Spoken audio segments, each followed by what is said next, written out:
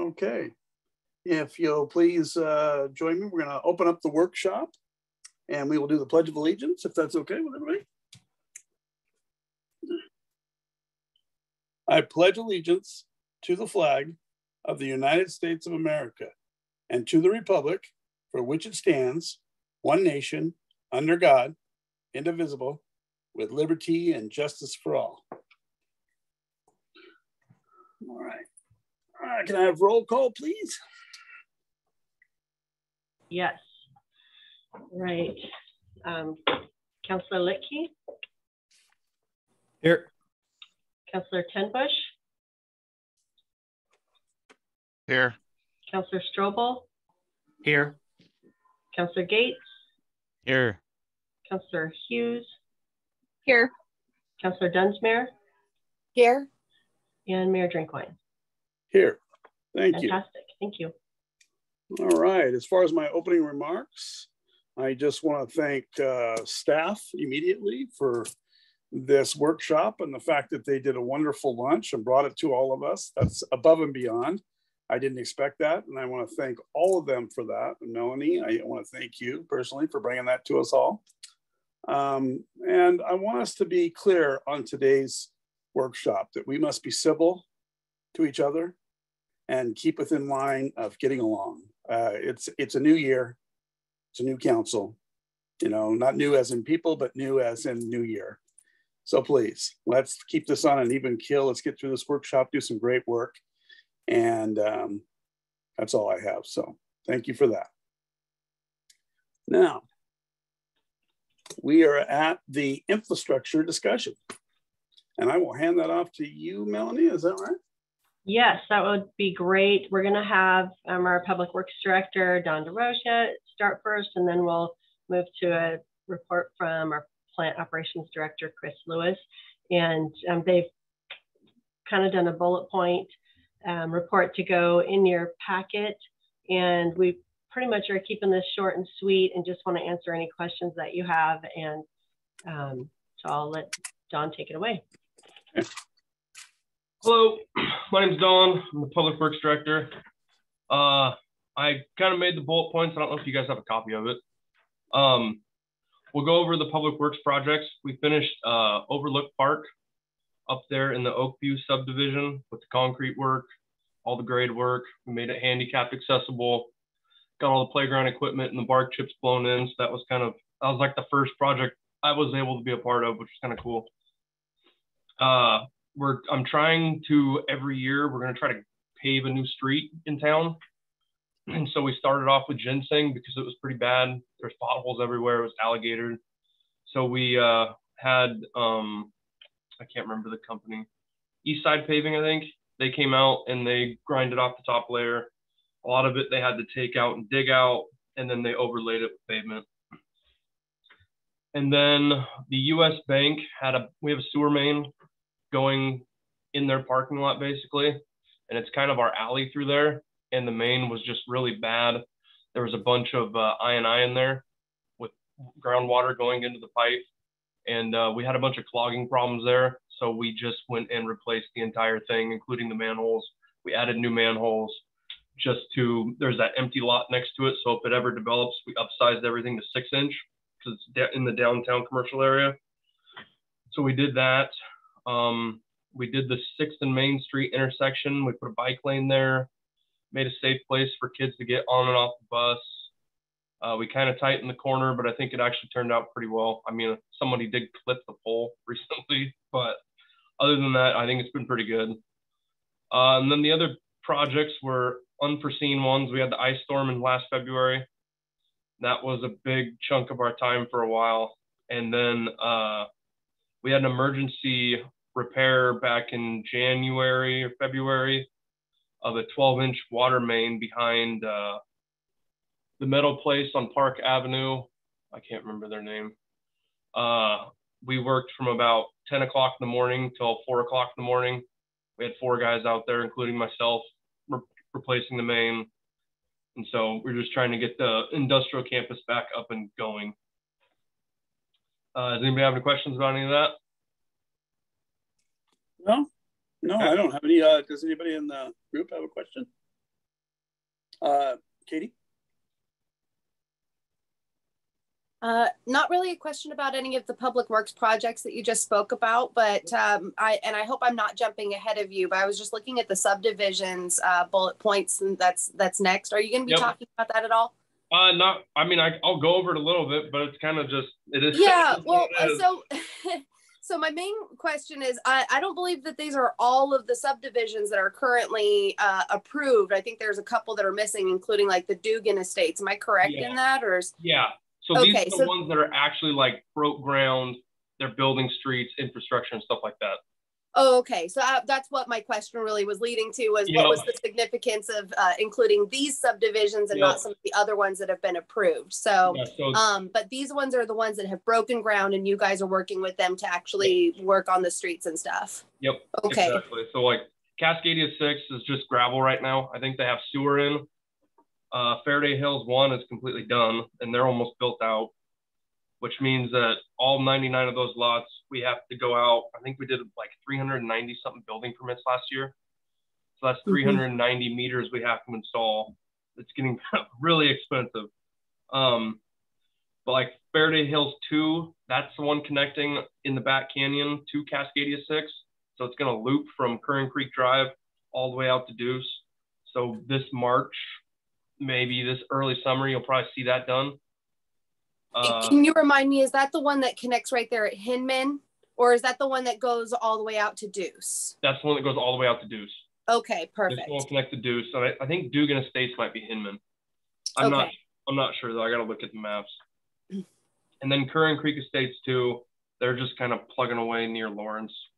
And then Industrial Campus number 3, phase 1's being worked on, and phase 2 is going to be right after that one. So is the idea then that by the end of this year, that cemetery will go all the way to Deuce? Yes, pretty much. Wow, that's fantastic. Okay, very exciting. Thank you very much for that update. Yep. It won't be straight shot off the end of cemetery though, right? It'll be you'll go up and it'll go off Curran Creek all the way. It'll go off the canyon, Curran Creek Drive, and Curran Creek's kind of the main thoroughfare, and I think it's going to end up connecting to like River Mill right across from that, if I remember correctly. Right. And then we got 2022 planned for the rest of this year. We have the Wade Street from the library to 6th Street. It's the SCA project. We're going to be paving. As of right now, it's just pavement, gravel, nothing. It's going to be pavement, curbs, and some sidewalks on both sides a little bit. We're going to finish the sidewalk on the Wade Creek Park side to give the kids a nice area and a safe place to walk there. And then on the other side, we're just going to kind of give the groundwork for putting a curb there and having structure there to where we don't have any more gravel. And then we're replacing a lot of the sewer mains. I think majority of the sewer mains in the mill, we're going to be slip lining, which basically they're going to take pipe inside of the pipe and cook it in, and it's going to expand. And so you're going to have a brand new pipe in there to get rid of I&I. And then we're just going to keep on chugging away at installing radio read meters. That's been a big, we bought all the meters when Tom was here. The problem is the building permits, and they were building too many houses, and we had to use all that stock for that. So now we're just kind of playing catch up. And I talked to Sadie this year, and we're going to try to get the remaining like 400 meters changed out this next budget year, and then try to stay ahead of the ball to where the whole town will be read from a computer in a truck. And that is it. Okay. Don, go ahead, Paul. For the mill property, what's the purpose for replacing those again? You said to get rid of some I&I, but what's going on there? What will it do ultimately? It's gonna create a lot less work and flow at the wastewater plant. We have so much I&I in that property through there. Even the water mains, we have really bad water mains in there, that it's creating our wastewater plant more work, more flow. We're paying a lot more money to treat groundwater right now. And so we're going to try to alleviate that by fixing all the problem spots around town. And we're starting with that one because it's not affected by public. So we can get in there and do what we got to do quickly. So you and that's going think... to start at the library pond and go all the way to the highway. Okay. And you would think that if the pipes are old and a little leaky, the concern would be leaking out. But what happens is the groundwater leaks in, and then that runs straight to the sewer plant. And then Chris has so much water to treat that it's just groundwater. It should be running off like into the storm system. But so that's a lot of pipe in there on the mill property and should help cut down water that we're treating that doesn't need to be treated. Okay. Hey, Don, I had a question for you. Are there any plans in the near future for like 4th Street and areas that get a lot of traffic for all the new developments? They're starting to get a pretty serious amount of damage from all the trucks that are on them. Yep. And I don't think sealing the cracks is going to hold them forever. Yep. Is there any plans to do any kind of sealant or anything on those to prolong that? As of right now, sealant's like the #1 maintenance we can do on those roads. And I was going to try to get with Kurt a little bit and kind of categorize some of our streets, because you have like good, fair, and poor. And I'm just trying to knock the poor ones out and keep up on the fair ones with the crack sealing. I think we crack sealed 2 years ago. Yeah. So we're probably going to need to crack seal again this year, just because there's a lot of traffic up there. Okay. All right. Thank you. Yep. Charity? Yeah, just a quick question, just to kind of piggyback off of what you were saying. So there's a line going across 4th and Oakview. Is that, are you guys doing a traffic study there, or I was just curious? Yes, we're trying to see how much traffic's going up there. I think we were trying to get a new traffic counter that kind of does speed in cars, because right now we're just getting volume, and the volume doesn't really speak as much as speed. So I think that's the main concern right now, is the speed going down that hill. Yes. So but yeah, we're trying to collect data, see how much traffic we actually have going up there and not going down Carroll. Okay, cool. Thank you. Yep. Joel, you have a question? So one of the things we've been getting more questions on, kind of building off of Charities a little bit too, is people have been asking about speed bumps around town. Do we have any streets that are planned for speed bumps currently now, or are we just starting to get the traffic study so we can get those in?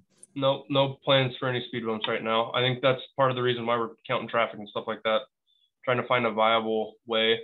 I think what's going to happen is you're going to have some sort of a structure, basically like a plan, to even see if we can put speed bumps in places.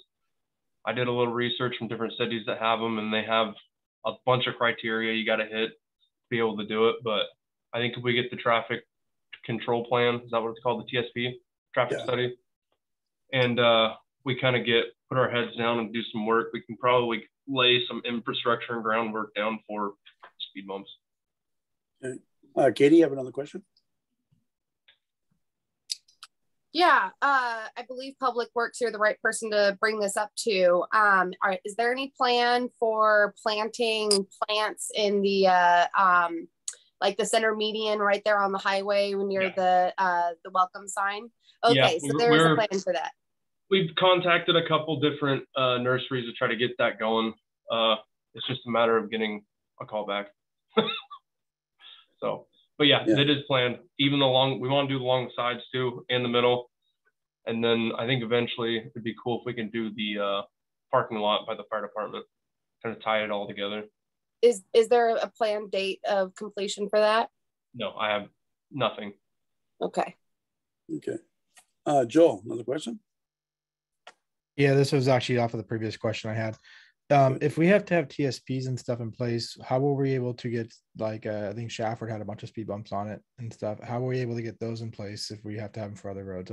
If you could explain how that works out, because I'm getting the same question actually, and I don't have an answer for them. So I'm hoping someone else can. That might be a Kurt question. And so when we did Shafford, that whole street, because it was restructured and engineered, they were able to engineer those speed humps into that road. I know we're getting a lot of questions and continued question, especially from coming down the Oakview Road, up and down. I think they're concerned about the speed. And we're probably a year out on that TSP. And I feel like we don't want to rush into something, but I think they need to have some kind of a response as to, what is it even looking like it's feasible? Because I know for years people on Lakeshore have been asking for speed humps down there. And it's not something that we've ever been able to do. We just haven't done that. And we should have some criteria so that we don't have speed humps all over town. Because I know wherever, you know, all those residential streets, it'd be nice if people would voluntarily slow down on them a little bit. But so maybe one thing that we could do is, like, the council could give staff direction to get some equipment that would measure speed. And so we would know, is it just perception, or is there actually a concern that we need to make this section of street safer? That might help give us some data, and Dawn's doing those traffic counts to see what it is. We have sent our deputies up there on different occasions and say, hey, we're getting several complaints. Can you go check it out? And of course, then it's hard to sit there that long to, you know, that it would take. So maybe there's some other ideas also for slowing traffic. I know on a hill, that's a little trickier than on a flat road like Lakeshore, probably pretty ideal just from my non-engineering standpoint. But on a hill, on that slope and on a corner, we probably would have to get some engineering done. So I don't know, I guess feedback from council on how much do you want us to look into this before that TSP is done? Okay. Jerry, do you have something? How expensive are those, like the digital sign that is at the coming down Copeland 6th? How expensive are those signs? And, you know, would it be possible to put those, you know, maybe in some of those a couple of those locations if they're not super expensive? I mean, that might be a, you know, just that visual reminder, you know, that sign blinking at them, telling them to slow down. You know, something like that might be helpful. You know, I know it's a neighborhood. It should be 20, 25 miles per hour, but, you know, a lot of people are, you know, they don't see it that way. They see open road in front of them. They just want to go. Yeah. Joel. Oh, go ahead. I'm actually kind of building off what Jerry is talking about. If anyone's ever driven through down Division over in Gresham area, they actually have a sign there that not only shows your speed, but it also will take a photo radar picture of you if you're speeding. And so a ticket can be sent over if people are speeding.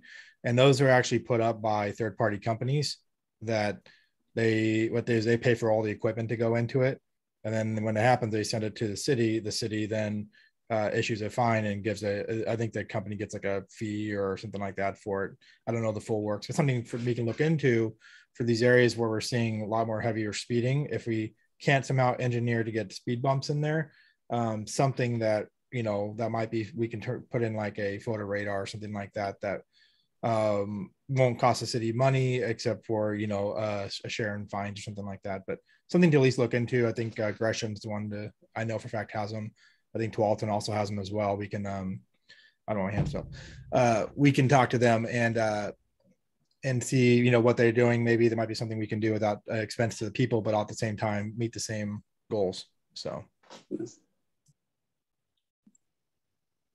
I don't remember how much those signs were when we put the speed signs up by the library and by Copeland, but they were relatively reasonable, and they're supposed to give us feedback that system didn't work as well. But maybe, or even if we had a portable, like we have the portable trailer that we can move around and it tells people their speed, but it doesn't give us feedback. So we can say, hey, we do have a speed problem here. But we could look into that if that's kind of a consensus that you want us to find some other options on data. Or I have heard that it's actually those speed signs that give you, where drivers see how fast they're going, do actually help a lot versus the, you know, putting the structure of a speed hump in there.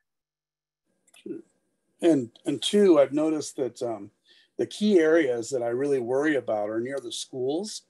I mean, if you go in front of River Mill now, now that we've punched through in Campanilla and that road goes straight through, I've been sitting out there in the parking lot and watched the cars rip past there going, you know, 45, 50 miles an hour in an area where it could go through a house, it could hit a child. I mean, there's no end to it, not to mention the buses coming in and out.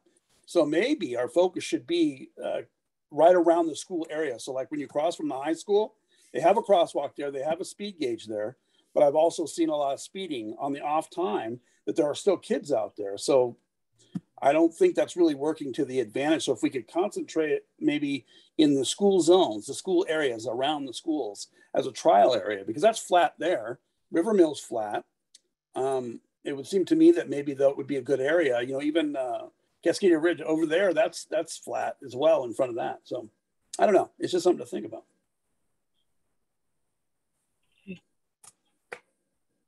Joel?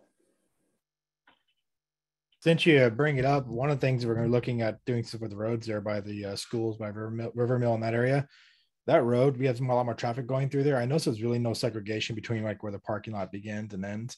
And when I first drove through there, like when I very first brand new to the area, I didn't realize I was driving through the parking lot thinking that was part of the road until I realized later that it's looped around, and I learned Estacada. We should probably do something there, paint lines or something, because we had a lot of new people moving in. And if people rushing through there, you don't want them to be rolling into parking lots or something. There's something that's segregated out. So just an idea. That's a good idea. Maybe that is something that we could circle back around with if we talk about a public safety committee later on. And maybe there, we need to determine what that public safety committee would be tasked with. Is it just with our police services, or is there other safety issues like that in town that they would be tasked with too? But those are good questions. Jerry. So this is probably something that we'll have to go into that public safety thing, but until we actually start the Main Street project, I think that we need to do something about lighting coming down the hill, right there at that intersection. Because at twilight and beyond, I mean, it is so hard to see anybody crossing that crosswalk. The crosswalk's great, but if you can't see the people that are crossing it, especially coming down the hill, going up the hill isn't as bad, but coming down the hill, there's blind spots to either side where you can't see the pedestrians coming towards the crosswalk. So lighting in that area should probably be something that's addressed. I know it's going to be addressed during the Main Street project, but getting that addressed, at least in the interim, getting something in place there would be huge, would be beneficial. So. Great. Katie? I know that several months ago we had spoken as a council about having a lighting inventory taken, or like identifying the poles that are throughout the city and identifying which ones have street lamps and which ones don't. How far have we gotten in that particular project, Melanie? I was just kind of curious because, like, I know back when we had that conversation, Denise had mentioned that PGE was going to be working on bringing some power or some street lamps into the Lakeshore neighborhood, and that still hasn't been done yet. So I was just kind of curious what else has been done in terms of adding lighting to the city. Yes, I haven't really worked on the inventory, like laying out the maps. I'd like to do that and highlight, where there's street lights at. I did get maps from PGE, and PGE had told us, we'd done a little work order for them to put lights on the poles on Elm and the ones on Lakeshore that did not have lights. Somehow that didn't happen, and I checked back with them just 2 or 3 weeks ago to ask, when it was going to happen, and I think it kind of fell through the cracks on their part, because he was very apologetic that it hadn't happened yet, and he was going to get it moving forward. So I think those are in the works. The rest of, as far as a street lighting audit, that's something that I haven't worked on yet, but could, if that's maybe part of the goals we want to look at, if you want to direct us to do that. So. Okay. So do we have anything else to Public Works? We can move on to the next section if that's okay, but I'll see if there's any more hands. Not seeing any. So we will move on to 2022 planned. What do we have planned in 2022? Or is that where we're at? I got lost here. We were going to have Chris give a little report. Okay. On his section of Public Works. Okay. Right? Yeah. And then we'll move on to our community development staff after that with library and planning. So Chris. Okay. There he is. Can everybody hear me? Yeah.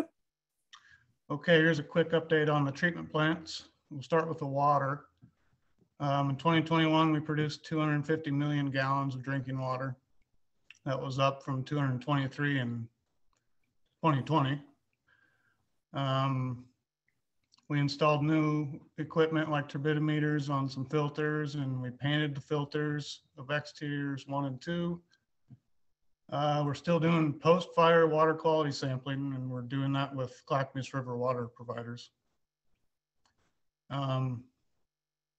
We installed some new chemical tanks because the old ones were deteriorating pretty bad. We made it through the chlorine shortage last summer, which was kind of scary, but we were okay. I'm starting to purchase some critical equipment like motor starters and chemical pumps and high service pumps and filter pumps. Just in case we have one go down in the summertime, we have backup so we can keep going full bore, because we don't have enough time to be down half the plant for a week or something like that in the summertime. I think it's time we start looking into a water treatment plant facility update with our engineers and come up with some kind of a plan. Our water rights in the river are 2.6 million gallons per day, and we can produce 1.8, about 1.8 in 24 hours. And our peak days last summer were 1.3. But those peak days last 3 to 4 months out of the year. So it's not like one day we're maxed out. It goes all summer long. So I've been talking with the engineers. They're on board with developing a plan so we can get that going.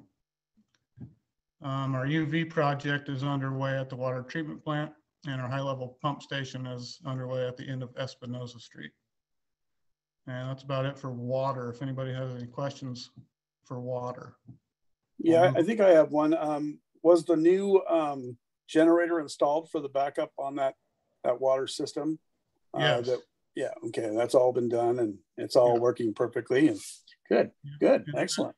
That powers half of the treatment plant, so we can produce 1 million gallons in a power outage per day. Good, excellent, thank you. Nice. Any other questions for I'll Chris move on the on. water plant? No? Oh, Paul, what do you got?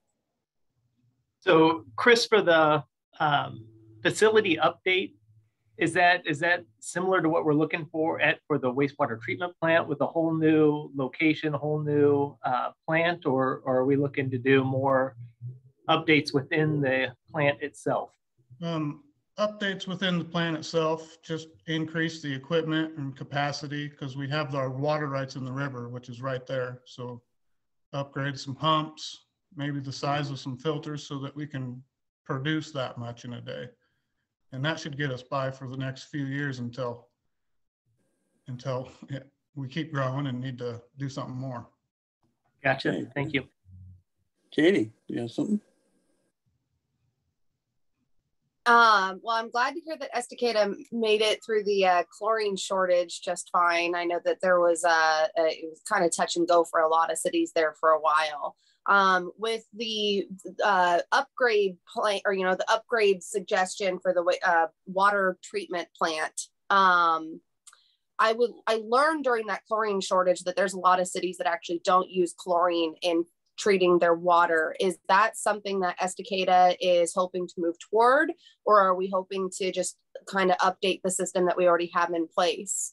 It would just kind of be nice if we could move away from the chlorine treatment, and then that way if we have another shortage that we're not as affected by it like other cities weren't affected by it at all. Mm-hmm.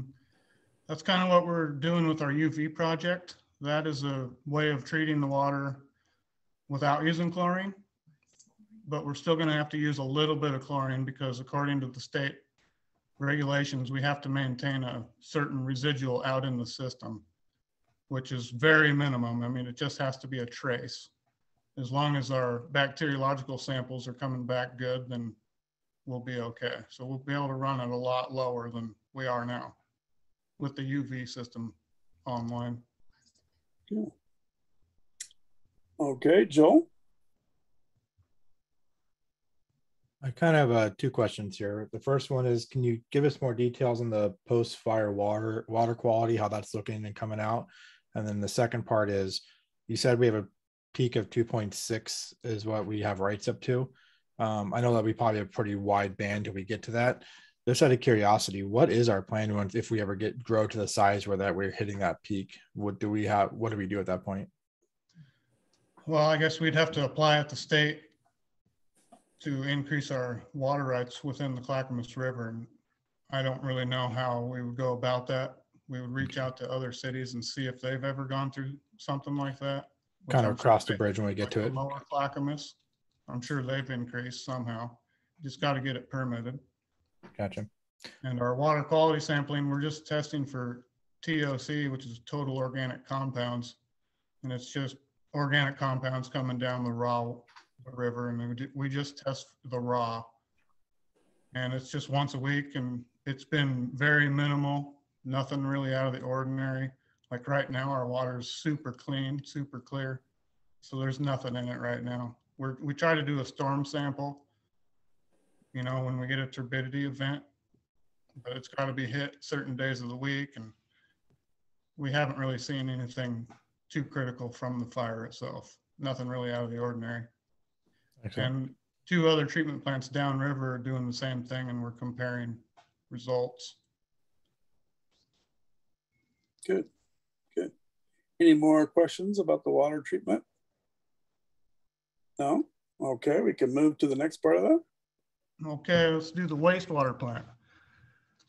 Oh, we treated 238 million gallons in 2021, which was up from the previous year. The biggest thing with our wastewater plant right now is our biosolids production. We created 810,000 gallons of biosolids. We only have 140,000 gallons of storage. And we cannot haul biosolids onto local fields in the wintertime. So we're running into a brick wall there. So I made an agreement with Water Environment Services to haul our solids to them at a cost of 10 cents a gallon. So when we're hauling 70,000 gallons in a week, it can get kind of spendy. And another way of we're doing that, we're using our own trucks, and our trucks are super old and rinkety, and we don't really have the manpower to keep that up for very much longer. So I'm working with another company, a trucking company, to haul it for us, which is going to cost more, but we really don't have any other options at this point. I'm working up a backup plan with Clean Water Services out at their Durham plant in Tigard. It's a long ways out there, but there's no other big wastewater plants that'll accept our sludge. So I'm working on an IGA with them right now to get that hopefully finished this week, so we can try doing some hauling to them. But other than that, I mean, that's the biggest issue, is our biosolids right now and the capacity. Okay.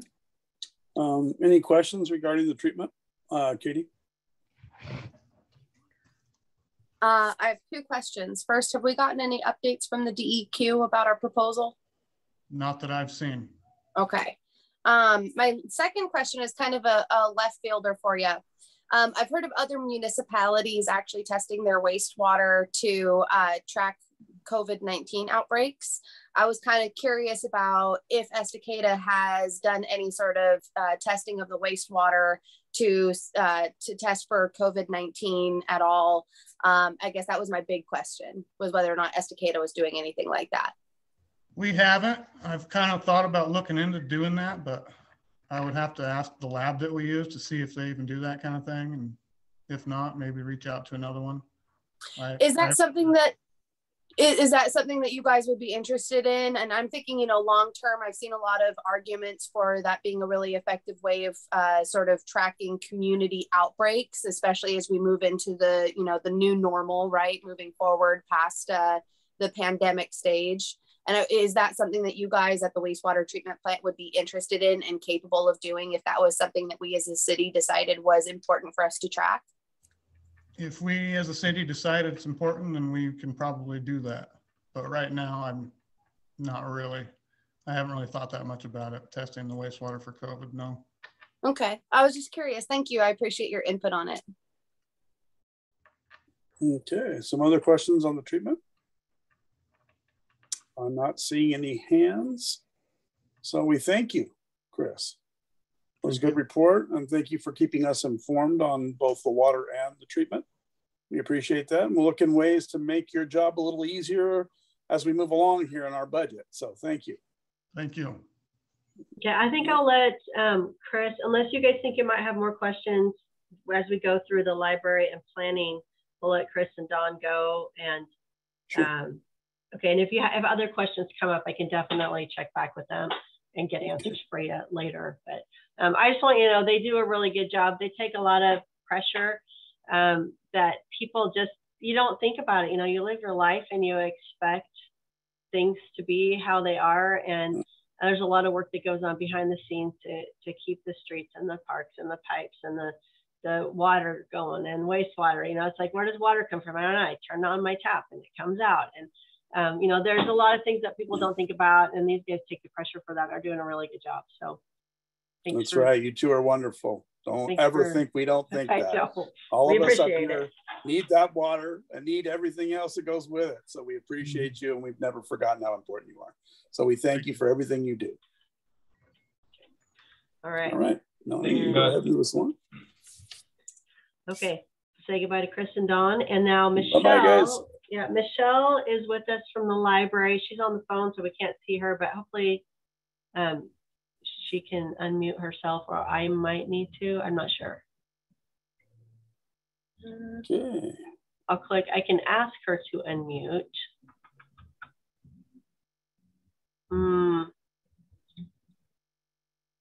There she goes. Okay. Perfect. Hi, everybody. How are you, can you hear me? Yes. Okay, great. Hey, so I didn't have a report for you, I guess on Thursday when they got sent out, but I did email everybody a report Friday at the end of the day. Has everyone received that? Yes, we have. Thank you. Okay. So I just want to go over a few things that we did accomplish last year. Not everything, but if there are things on the list you want to ask about, I can answer those. So the library did resume in-person library service with a few restrictions back in April of 2021. And then by June, we were able to completely open with full browsing and more, you know, just letting people in and do more things. By September, we did add an evening and Saturday hours again. Also in the last year, we hired 3 new circulation staff to help us out with those extra hours. Trying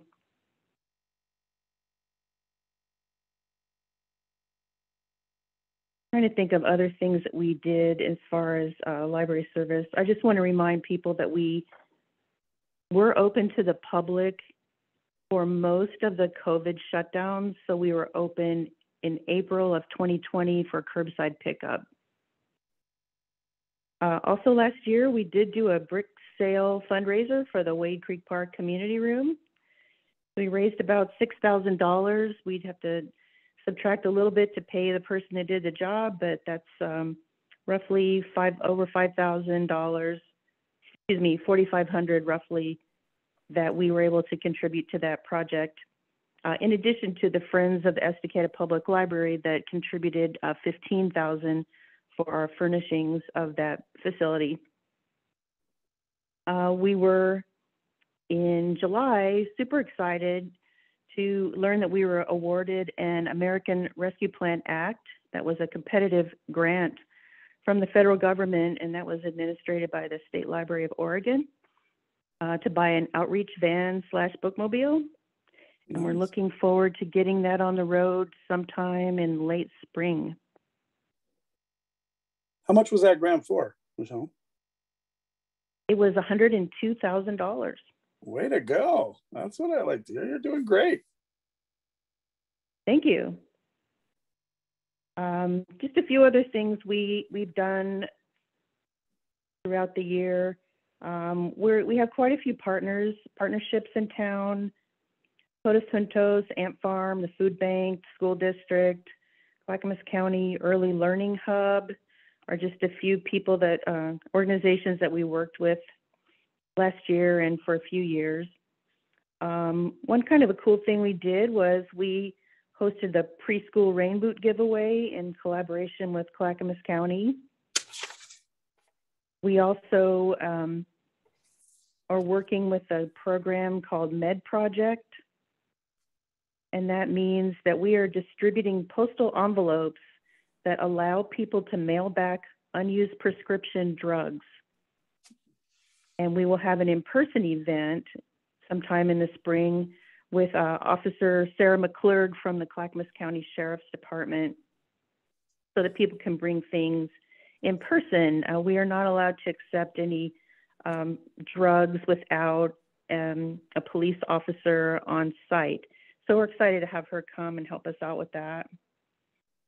Then also last April, we ended up doing our electric vehicle webinar online. We had some big plans that were upended by COVID, but we could certainly do this again in the future. It was a collaboration with Fourth Mobility and the Clackamas County Sustainability and Solid Waste Office. So those are just a few things. I mean, our staff has spent all of this time just continually trying to devise creative ways to serve the public over the course of the pandemic. We have not been able to have the kind of in-person programming that we did before. So we've had a lot of take and make crafts and enhancements to the website, such as e-content like the New York Times Online, Creative Bug, Book Flicks, and all our ebooks are still happening. We've still done a lot of work with kids and early learning. So we're just gonna keep up with that. That's good work. I do want to mention, go ahead. I'm sorry, excuse me? Oh, I was gonna say, have you seen a good return since you've opened your library back up on limited hours? Are you seeing a lot of people come back? We are seeing people come back. It is not the same as pre-COVID though. Yeah, I can understand that. I wish I could say it was, but it's not. All right, well, it'll get there. It'll get there. Yeah, I really hope so. Looking forward to seeing people come back. To that point, I just wanted to point out something we did a couple of weeks ago, if I can. Sure. We did create a flyer to go in the water bill. And we knew that the water bill would go to all of the new homes and the new residents that have come in. So we just wanted to tell them, you know, we're out here and here's how to get a library card and here's our hours and here's some of the things we have. So really hoping it entices people to come in and check us out. And we actually are seeing quite a few new families come in and get library cards. Good. So we're really happy to meet them and to show them what we have. Good. Well, I think we have one question here. Jerry, what do you got? So the brick fundraiser and then the money that comes from the Friends of the Library. I don't know if this question would be more for Melanie or for Michelle, but is that money, since it is fundraising, is that able to be included in that the Ford Family Foundation match? Yes, it was. Mm-hmm. Okay. So not only did you guys, raise $4,500 in that brick, but that is doubled because of Ford Family Foundation. So that's even equally amazing. They don't match the big grants though, do they? They won't match that 102,000. Yeah. But it's amazing that there is an organization out there like the Ford Family Foundation that is, matching any money that we're raising towards the Wade Creek Park project. So that's in the library. So that's amazing. Yeah, we're very happy about that. Very, very, very happy. Right. Any more questions for Michelle on the library? Well, again, Michelle, you and your staff have done a great job. And that library is looking better and better every day. That whole project out there. I'm excited to taunt that around the county and state about how good your library is. So we Thank you, appreciate Mayor. all of you and all that you do. Thank you so much. And thank you for the opportunity to talk about the library today. Well, thank you. We appreciate your time. Mm-hmm. Bye, everyone. Bye-bye. All right, Melanie, who's next? All right, next we have our city planner, Taylor Campy, and she's gonna talk to you. She's actually, I guess, planning manager. It might be her official title right now. But yeah, so she's here to share with us about what's going on in that arena. Lots going on in the office. So, and we do, I'll let her talk about Elena, but we did hire a new staff member there, but we're still down one, although we've still tried to convince Matt to come back, but we'll find somebody. So Taylor, Yeah. take it away. Thanks, Melanie. Hi, everybody. Yeah, so I'm not sure when we would say the official merger happened of the economic development and planning departments, but it's all being captured under the community development department now. So so that currently consists of myself and Elena, who is the new community development coordinator. And then I think technically, Melanie, I think you're like the default department director at this point, but yeah, that's another position. We'll just see if a director or an economic development manager can be hired. Yeah, but Elena, so she's great. If you haven't met her, she brings a lot of experience working in and with rural communities and like supporting small businesses. So she's just really knowledgeable. Yeah, we're excited to have her. She will be staffing the Downtown Estacada Commission and managing the Main Street program. And then of course, helping out with all kinds of other things at City Hall, as we all do, because we're such a small staff. So yeah, and I did include in, I hope the links worked that were in this little summary bullet points. If they didn't, let me know, I can send them out again.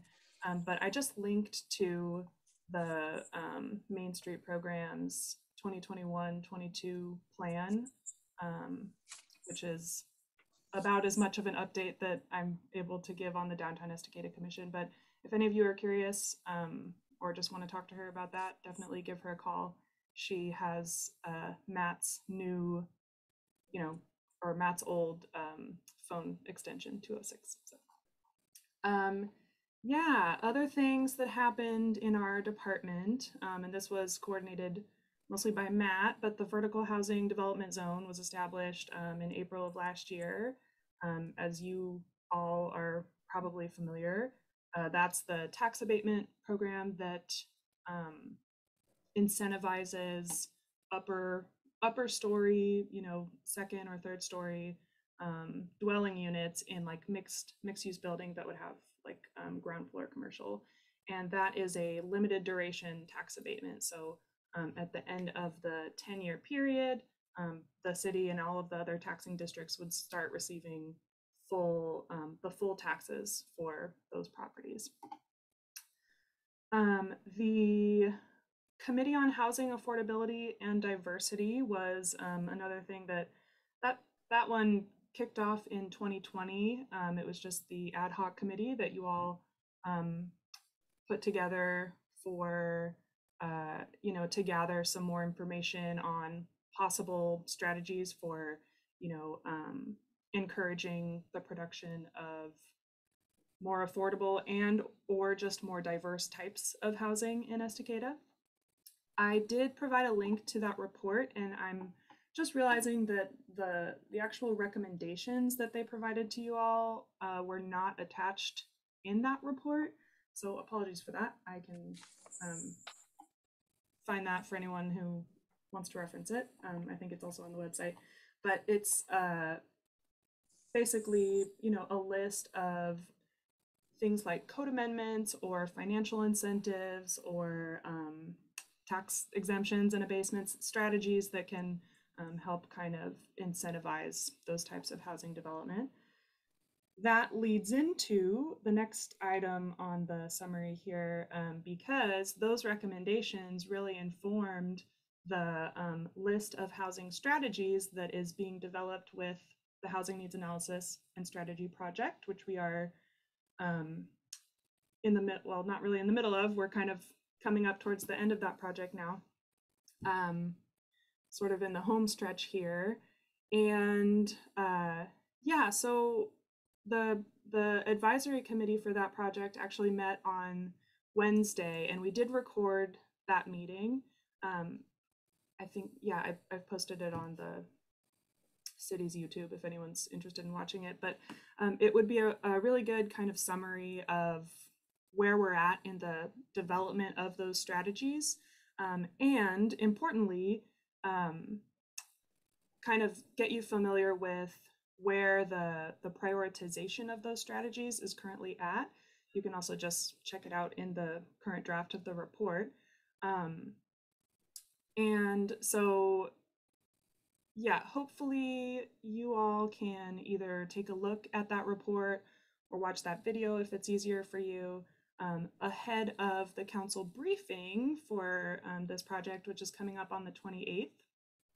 And that's a conversation where it would really be great to get more feedback from you all about whether or not those the prioritization levels for each of the strategies, whether or not that resonates with you, or if there are some things that feels like yeah, that might be a good strategy, but this is really, you know, these things over here are really kind of our top 3 or our top 5 priorities that we want to focus our energy and budget on. So that is coming up. There will also be a community event on March 9th, which is a Wednesday, accompanied by a survey. And we are hoping to have that event in person. I think there are definitely people, I mean, I don't know, I think this is true for everyone, but it's just, yeah, it's a lot easier to have conversations with people in person, I think. And so we're really hoping that that can happen. So that's on March 9th. Yeah, I think that's all I have to say about that right now.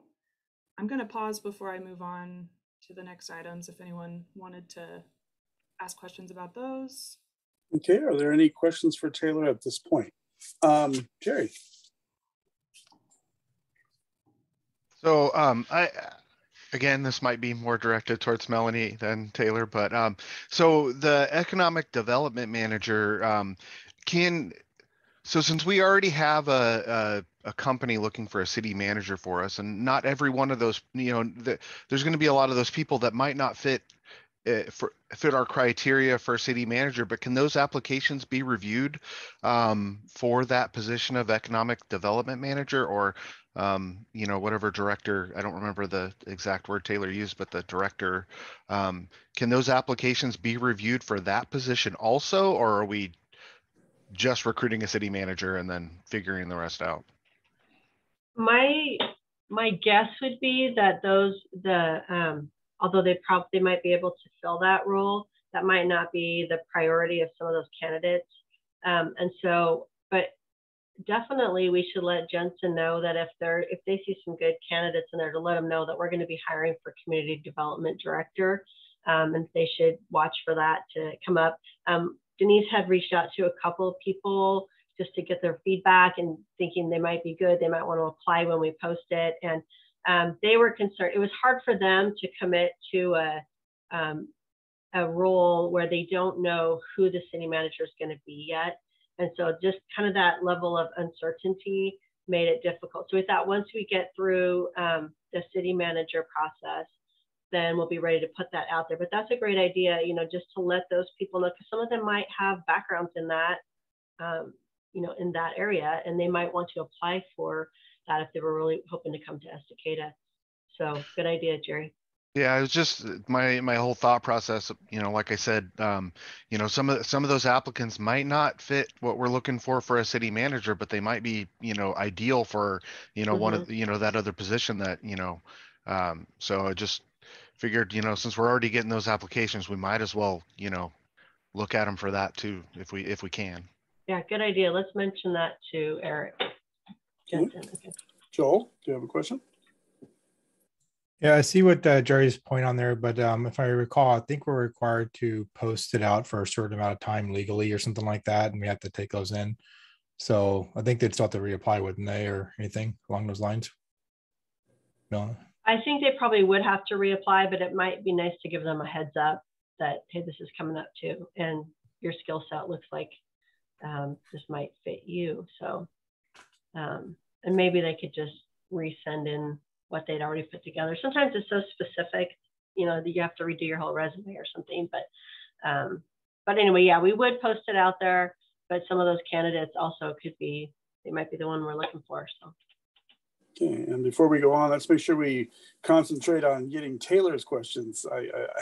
That's why we have her here. So let's ask her something to do with what she's already spoke on, and we'll concentrate on the other stuff as we move along, if that's okay. Any questions for Taylor before she moves on with her presentation? Charity. Yeah, real quick, just to get the timeline down. So, so in March, you are hoping to have a public meeting, and that will be addressing, and that's going to be addressing kind of some of the housing needs, just asking the community questions, so on and so forth. And then will we kind of get a report based off of that, and then we can come together as a council and just examine that and see which direction to move forward? Is that the understanding? Okay. Yeah, so I think we would plan to have at least one more council briefing after that event, because that event we would collect, yeah, like you said, a bunch of input, and also the survey would collect some input, and so be able to come back to the council and say, all right, here's, you know, the survey results, here's the input we got at the event, here's how the list of strategies and their prioritizations were updated, you know, to respond to that. And then that briefing would be another opportunity for you all to say, you know, anything else about, well, this still doesn't look right to us, or, you know, make whatever changes you would want to make before the actual draft of the code amendments and the draft of the comprehensive plan amendments would come to you in the form of, you know, an adoption ready document. We would want to be able to talk through the logistics of all of that before we have those adoption hearings, which even if we've talked through everything a few times before that, it's still going to be kind of a long hearing. So sure. Yeah, we would want to get everything all worked through with you all first before bringing back, you know, the final draft of things. Okay, cool. Yeah, I just wanted to understand the timeline a little bit better. Appreciate it. Yeah, and I should also mention that for the timeline consideration, I think it's currently looking like those adoption hearings would happen around July, possibly August. Sometimes summer schedules get weird, so looking at July or August for adoption. Okay. Any more questions for Taylor on this particular part of her presentation? No? Okay, Taylor, go ahead and move on. So the next item on the list was land use decisions and projects. There's a lot I could have written out here, but I just linked to the projects page on the city website, which I think is fairly up to date. If you haven't seen it yet, it's cityofestacada.org/projects. And so that will show you basically all of the subdivisions and also urban renewal projects, but also, yeah, all of the subdivisions that have been approved since Campanella Estates. And so that's kind of a nice place to just get like a high level snapshot of, yeah, what development can we expect to happen, residential development, over the next, you know, probably 4 years or so. In the past 1 year, you all approved 6 new subdivisions. So that was Kern Creek Estates Phase 2, Eagle Ridges Phases 1 and 2, Dugan Estates, that happened in 2 approvals, but they're developing in 7 phases. And then the last one was the Northbrook subdivision. So yeah, currently there's there are no new applications for more residential developments, but we have had a couple of pre-app meetings for people interested in coming in. And then we've also had a couple of annexations that indicate interest in future development. So, so we know it's probably not going to, maybe it'll slow down, but it's not going to stop anytime soon. So the next thing on the list is the, yeah, Katie, sorry. Just curious if you know off the top of your head what the current count is for total number of single family resident homes that have been approved for development. In the past year, I don't have that number. In the past, I feel like I calculated this for the past like 4 years, maybe it was, or maybe it was since starting with Faraday. Yeah, starting with Faraday Hills, I think it was around 1,500 new homes. So okay, thank you. Yeah. The transportation system plan update. This is a project that we got the TGM Transportation Growth Management grant for in September of 2020. And I had heard from other planners like, oh yeah, the state sure does take a long time to get those projects started. And yes, they sure do. Apparently they have to send the intergovernmental grant agreement to like the Department of Justice. And so there's been this whole really long process getting it started, but it sounds like that IGA has been, hopefully the final draft of it has been submitted to DOJ and hopefully we'll be starting very soon. I linked you all to the project proposal that the selected consultant had submitted. I think that's probably just the easiest way to give you a sort of high-level summary of what that project's going to do. But a couple of the things that I think that it sounds like some of you might agree are sort of the like primary problems that the project will solve is that the current planned layout of the streets, the planned streets has some gaps in it that maybe in 2007 when those maps were made, it was not anticipated that Estacada would grow this quickly. I don't know. But also we're seeing new growth patterns and we're seeing, we have all these areas that were recently rezoned to a new type of zoning. So the development that you're going to anticipate happening there is different. And so, different types of streets, different classifications of streets may be warranted there. So just kind of responding to the new growth that we're already seeing and also the new types of growth that are anticipated to be seen. And then also working on strategies for working with ODOT to resolve issues related to the highway. As you know, ODOT has jurisdiction over the highway, but obviously impacts local residents directly. And so, yeah, I think we can all agree that it's frustrating to not have more control locally over what happens on the highway parts that come in through Estacada. So yeah, just kind of working on, encouraging that cooperation. So it's, more of a cooperation and maybe less of a fight. So we'll see what they come up with for that. And then kind of related, but it is a separate project that we're already moving forward with, is the traffic impact study scoping standards and just kind of protocol being adopted into our code, so that with all of these subdivisions that are coming in, they are all doing, we're making sure that they are all meeting at least a minimum level of analysis and that they're using a standardized approach for that. And so the county planners and DKS we've been working together to get that all drafted up, and hopefully we'll get that scheduled here in the next couple of months for hearings.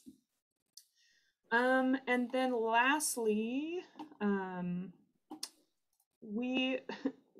don't know, city staff, county staff, over the past few years, I mean, I think that this probably started before I even came to Estacada, but we've been slowly building this list of basically like problem spots in our code, things that are really confusing, things that are especially places that where the code, you know, contradicts itself, or places where that code section is actually not legal for us to enforce or apply. And so there's this growing list of changes that are needed in the code. And so I think it'd be great to have a conversation with you all and maybe the Planning Commission on, well, how do you want to tackle this? Like, do you want to work on it in sort of bundles that are, you know, a bundle of this type of, you know, categorized by type of issue, or categorized by just by like code, you know, the chapter or the division of the code. So that's, there's nothing really concrete for me to put in front of you right now with this, but that's definitely a conversation that I think we are, especially with all the growth that's coming in, like we really want our code to be legally defensible at a minimum. So that's something I'm definitely interested in hearing from the council. Taylor, I have a couple of questions. I'm going to start off here. Okay, Joel, you have a question for Taylor?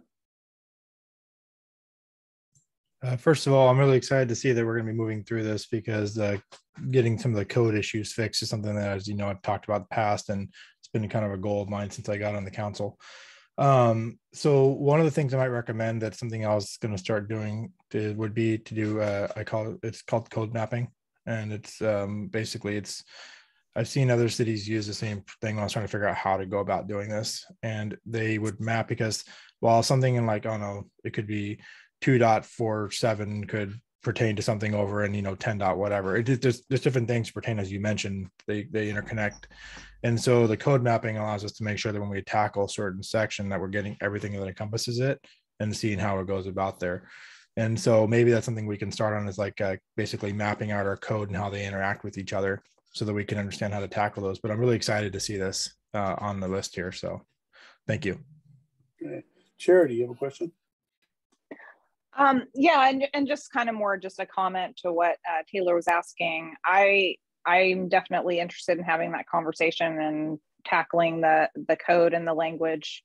I would like to first just kind of pull out what's not legal. As far as, you know, you're talking about a plan, I'd say let's pull out what we can't do and start there, and then, you know, maybe go by section or whatever's kind of more easiest or feasible. But that's just my suggestion. I don't know much about what Councilor Lickey was saying, code mapping, but I'm interested to hear about that as well. So, but I think this is great, and I'm in support of this for sure. Okay. Any other questions, Katie?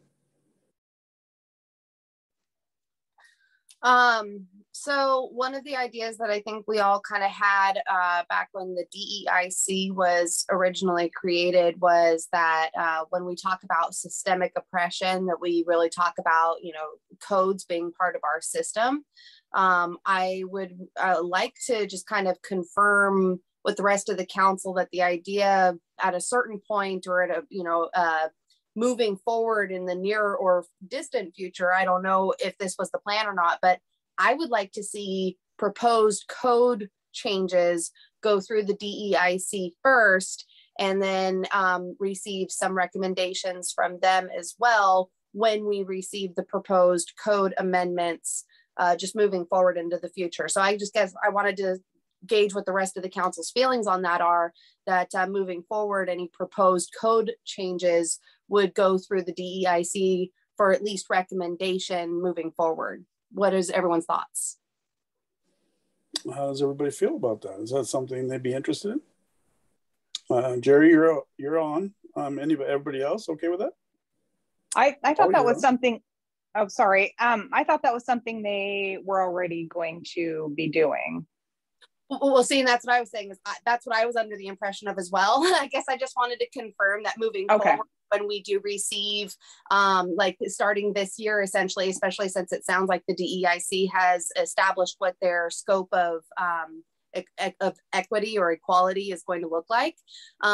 So maybe starting this year, when we receive proposed code amendments, that those proposals will also include a recommendation from the DEIC to show that it's gone through that council and that they're either good with it, or here are their recommended language changes based on what's been proposed or something like that.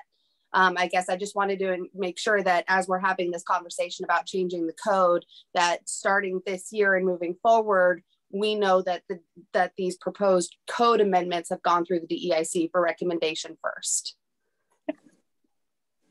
I think that's the plan. I think that was the plan, Taylor. Is that something that's pretty standard for the DEIC to do going forward? Yeah, I think so. And I think I also recall that we are now at least supposed to be sending council packets to them also, just so that they are at a minimum, they would have an opportunity to show up as an individual to that meeting, or you know, submit testimony or whatever it is. But yeah, we can send out materials as soon as we are able to any committees or, you know, agencies that you would want to have responses from, for sure. Joel, you have another question? I was kind of curious if we're planning on sending to the DEIC before it kind of comes to us to get the recommendations, which I would like to see them get involved somewhere. I know that at one point we have to have a lawyer check into that. Would that be the last step, like after the council's approved to it, then it goes to like a lawyer to make sure that all the changes we want fit and are legal, or at what point do they get involved in there? Yeah, that's a great question. I'm not sure. I would think that the draft that would go to the Planning Commission, because it would go to the Planning Commission first, I would think that that draft would either have already been vetted by, I would hope that it would already have been at least like review, you know, skimmed or summarized to the city attorney. I don't know, Melanie, do you know how many times the city attorney is asked to check a draft of something before it's finalized? I'm not completely sure, but I don't think that we've utilized the city attorney as much as maybe some who have him right down the hall or her right down the hall. And so like I know one of the last big code updates we did when the active transportation plan was adopted and all those code changes happened. That was, I don't believe the attorney reviewed it, but we were confident in the planning staff that had worked on that. But now, for instance, the marijuana ordinance, zoning ordinance, that is going to be coming up. That's something that we are referring to our attorney, because he has some great insight. He's been working with other communities on what can we legally do based on the concerns and the interest that the council expressed when you all talked about it. So I think that it just depends on what the rat harborage one, we didn't send that to the attorney. As far as I know. So I think it depends on, you know, which part of the code is being reviewed as whether it would go to the attorney or not. But we are anticipating to use the attorney more frequently than we have in the past, just on a variety of things. Okay, great. Thank you. Any other questions in this part of this? No? Okay, go ahead, Taylor.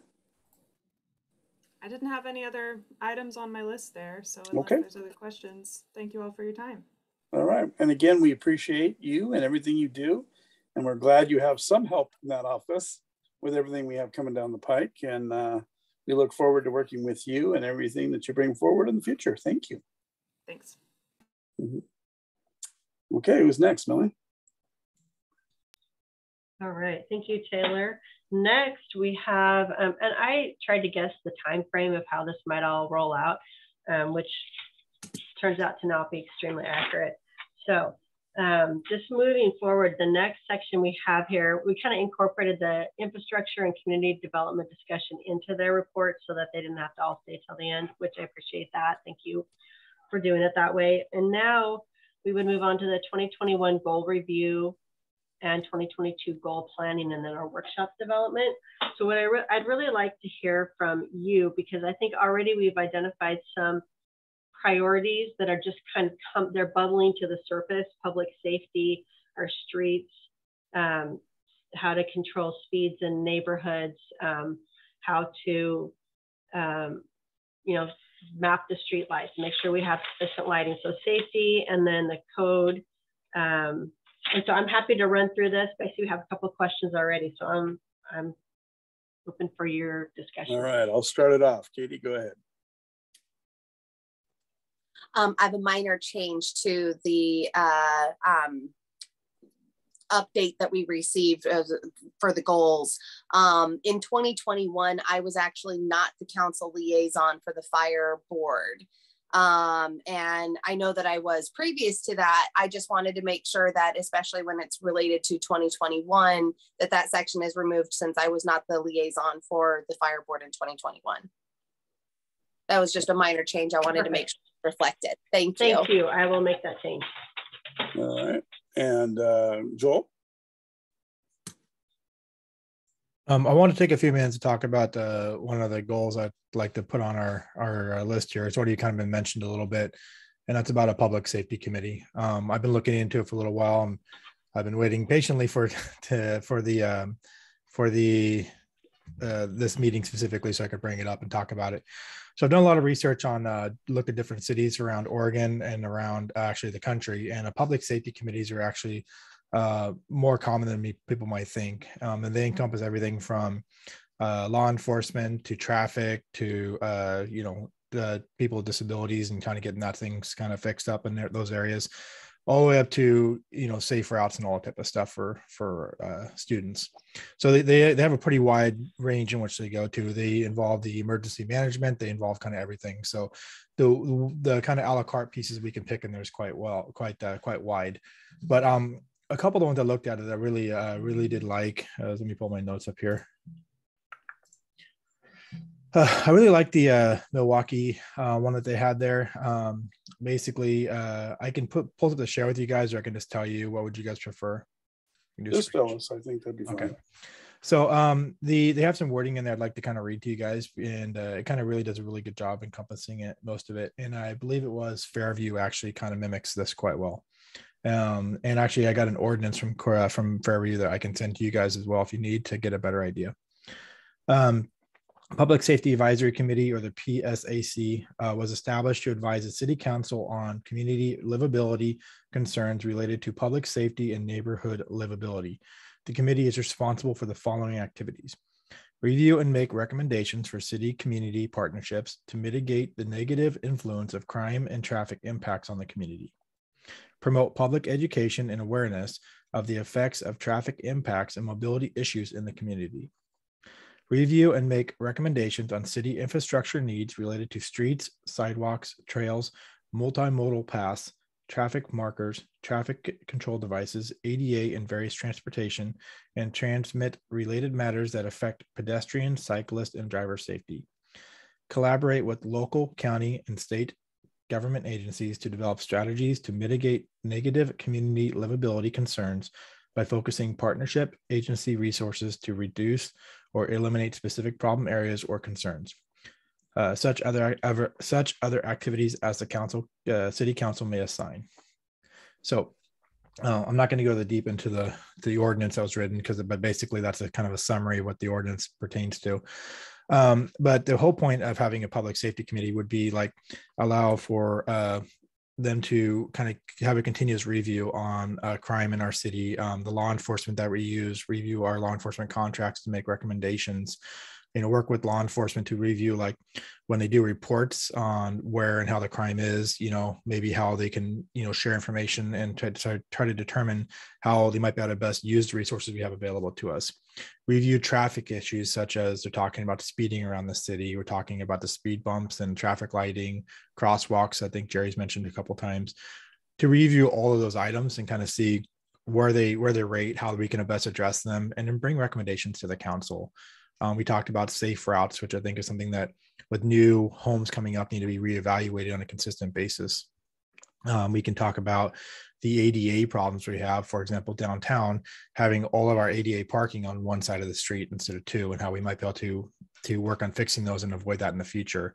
It could be a whole variety of things, and it's kind of whatever other things we would see that would fit well in there. But I mean, there's a whole list of things that we could drop in their lap right off the bat to get on there, and they could bring us this list of priorities to the council and say, hey, we reviewed all our crime reports, reviewed traffic reports, we reviewed input from the community. So we need to do some surveys here, here, and here so we can get better information. Once they have those surveys, they can say, hey, okay, so we've compiled the information, we looked through it, and we think that these are some things that the council should be focusing on for, as far as we should be putting some money in this places to get better traffic lighting around the area. We should put some money in this place to get maybe another officer or something, whatever it is, make those recommendations and bring them back to the council to run it. I've looked at a couple different things on here. And one of the things that actually caught me a little bit off guard, and what I was surprised to see was, and probably about 90% of the ones I looked at, the chairman of that council was either the mayor or a city council person. That goes everywhere from across the U.S. Pittsburgh was a pretty big one there too. I liked. Anyways, and you guys can do your own research on this, of course, but it's I think the reason why they have either the mayor or a council person involved in there is because it helps to get that consistent feedback right away to the council, but also allows the council to have some speaking into, because it can be big decisions. And the reason why I noticed that the mayor was most heavily involved, also I noticed the city manager was also involved in it too, and a lot of them too as well. But the mayor was also chairperson, a lot of them too, because in the course of an emergency, generally it's the city manager and the mayor that are the ones that are leading the emergencies, and so having them at the head of a public safety committee usually would fit pretty well as well. So those are some of the things I've noticed looking at a bunch of the ordinances. Some of the cities in our own state that have them are Milwaukee, Happy Valley, Junction City, Fairview, Crestwell, Oak Ridge. Those are all different varieties of size of cities to show it. Some cities outside of Oregon, some big ones are Pittsburgh, Cambridge, Atlanta, Belmont, San Antonio. Those are all big ones that have it. It's going to show you the spread out of where they're at and the different ways they've been used. So I think it's something that we have so many things on our plate that would fall under this committee that it's something we should probably, talk about and see if we can get formed and possibly put into place right away so we can start addressing some of those issues. And that's all I got for now. Thank you, Joe. Anybody else wish to comment on that? I'm not seeing any hands. So Melanie, I'm gonna hand it back to you. Okay, so it sounds like if there's kind of an agreement on that we'd like to do some research on this and make just come up with some ideas and see what is actually going to be a good fit for Estacada, that staff could work on that and bring that back to you. Or do we have other people want to go in other direction? All clear? Katie? I guess personally, when I hear about wanting to have another committee, I think about what that membership roster is going to look like. And then when I think about the membership roster, I really wonder who's going to be able to commit to something like that. I guess I look back on the CHAD committee and we had this idea of who was going to be attending the meetings, and of the meetings that they had, only about half the people attended on a regular basis. So I guess I would really like to hear from people like the Clackamas County Sheriff's Office and the Estacada Fire District, and hear what kind of what feedback or recommendations they have on the idea. Maybe if they hear about the idea, they're jumping up and down with excitement, and they say, yes, if something like that were in place, we would absolutely love to. I would just really hate to see some sort of a committee founded without those people being involved, without certain stakeholders being involved. And if they're not going to be able to commit to a certain level of involvement, then I don't know if it's something that I think that the city should be trying to take on and provide, essentially recommendations to other people that won't have a certain level of involvement, if that makes any sense. You know, I mean, a public safety committee providing recommendations to our police group who are not involved in the committee itself, it could backfire, if that makes any sense. Same with like the fire district, if they're going to provide any sort of recommendations to our fire district, but our fire district doesn't have any involvement in the subcommittee, it also could backfire. So I guess I would just really like to hear from some of the other partners that we have when it comes to public safety, people like the fire district and the police officers, and really hear what their level of commitment could be, or involvement or interest would be, before we really continue this discussion. It would be my opinion. Charity, and then Paul. I can't speak for Clackamas County, but one thing that might be a little bit encouraging is I do know that Multnomah County really does appreciate their public safety committees in the Fairview and Troutdale area. Excuse me. And they've been pretty helpful for the sheriff's office. So yeah, I mean, we just have to reach out to Clackamas County and then see how that would, you know, if they do have the time. I know Multnomah County does, and that actually seems to be very, very helpful for them.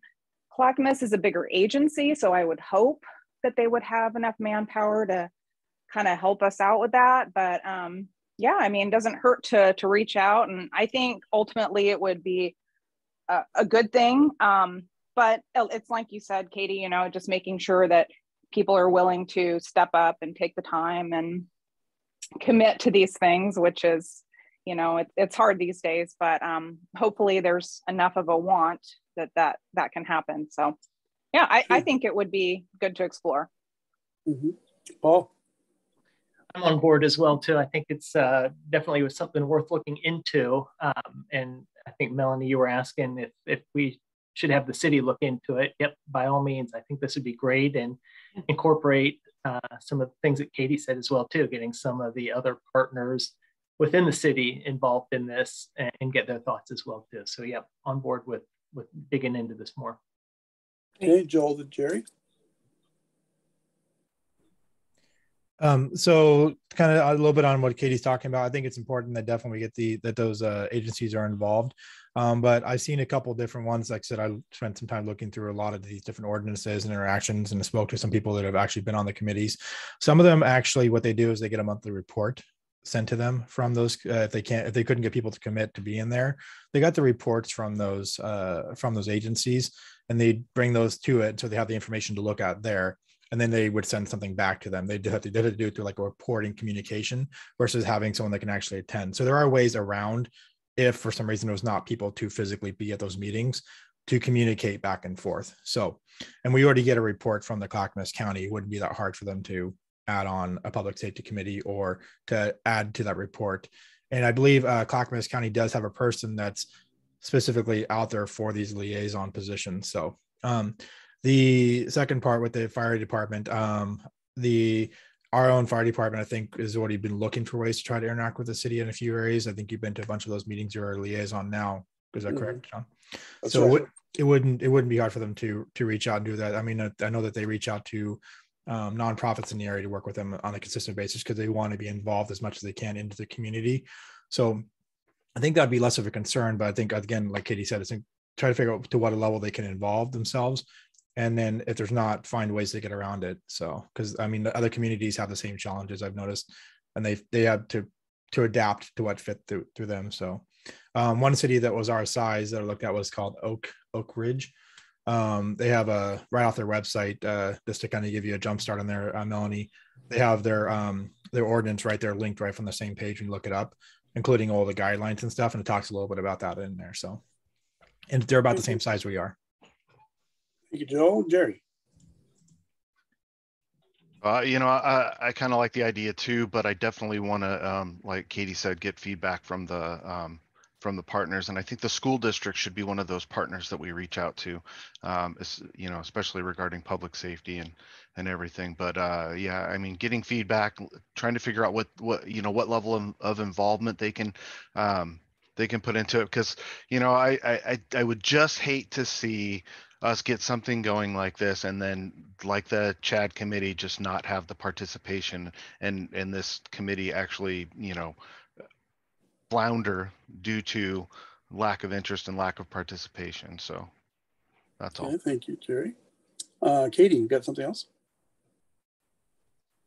Yeah, I do. So one of the things that was ringing off in my head when Councillor Litke was speaking about some of the areas that this particular committee would be able to provide recommendations on, or some of the things that they would be reviewing.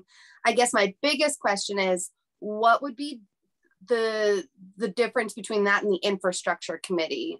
Just because to me, when I think about street signs, when I think about disability access, when I think about things like that, I think about infrastructure. And we already do have an infrastructure committee within our city that only meets quarterly. And honestly, if we're going to be essentially taking on this focus and shifting this focus to a different committee, I would wonder what the purpose of the infrastructure committee would be moving forward, or if we could just essentially repurpose that committee and redo some of their bylaws to make sure that they're maybe just meeting on a more regular basis, and maybe, you know, being more focused on the public safety aspect of infrastructure instead of just the regular aspect of infrastructure. I don't know. What are other people's thoughts? I mean, I'm just thinking about infrastructure committee being a perfect candidate for what Councillor Litke was bringing up is what this particular committee should be focusing on. That's a good question, but I don't think infrastructure has its place, unfortunately. If you look at the infrastructure, there are differences. But my preference would be that we definitely investigate having a public safety committee. With the fact that our city is growing at such a rate at this point, I think it's essential that we look into this. And there are cities that have them and they're working very well. My recommendation is that we look into this. Now, tying that to infrastructure, obviously, Melanie, that's something that you can look into to see how hard that would be and if it would really fit. I'm more than happy to look at that, but at the same time, I definitely think investigating the option of a public safety committee is pretty important at this point. So the only one I didn't hear from Justin was you. How do you feel about that? Actually, I think it's a good idea. I don't think it's a bad idea. I think we should look into it and see what others do. I'd be curious if some of the cities that might not have it, maybe they do tie it into infrastructure as well. So yeah, I think it's a good idea to look into it for sure. Okay, great. Thank you.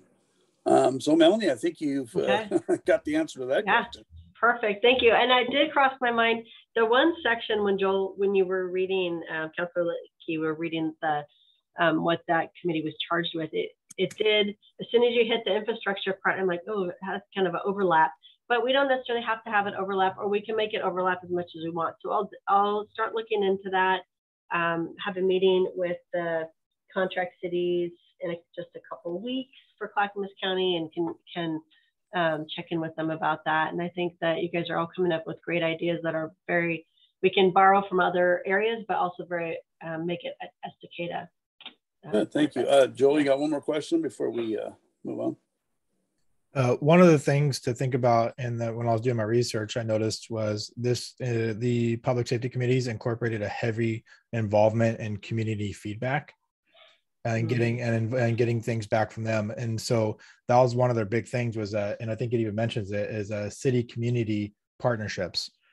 And that's why it was so important. I mean, I've even seen a lot of the neighborhood watches kind of pass through public safety committees and working with the law enforcement and as well. They would intend and get involved for neighborhoods or, people then in certain, if it's a bigger city, there'd be districts and stuff that they would get involved in. But the whole point is to bring that community involvement in. And I think that's where the infrastructure, because some of the stuff could even be argued for the DEIC because of the ADA stuff.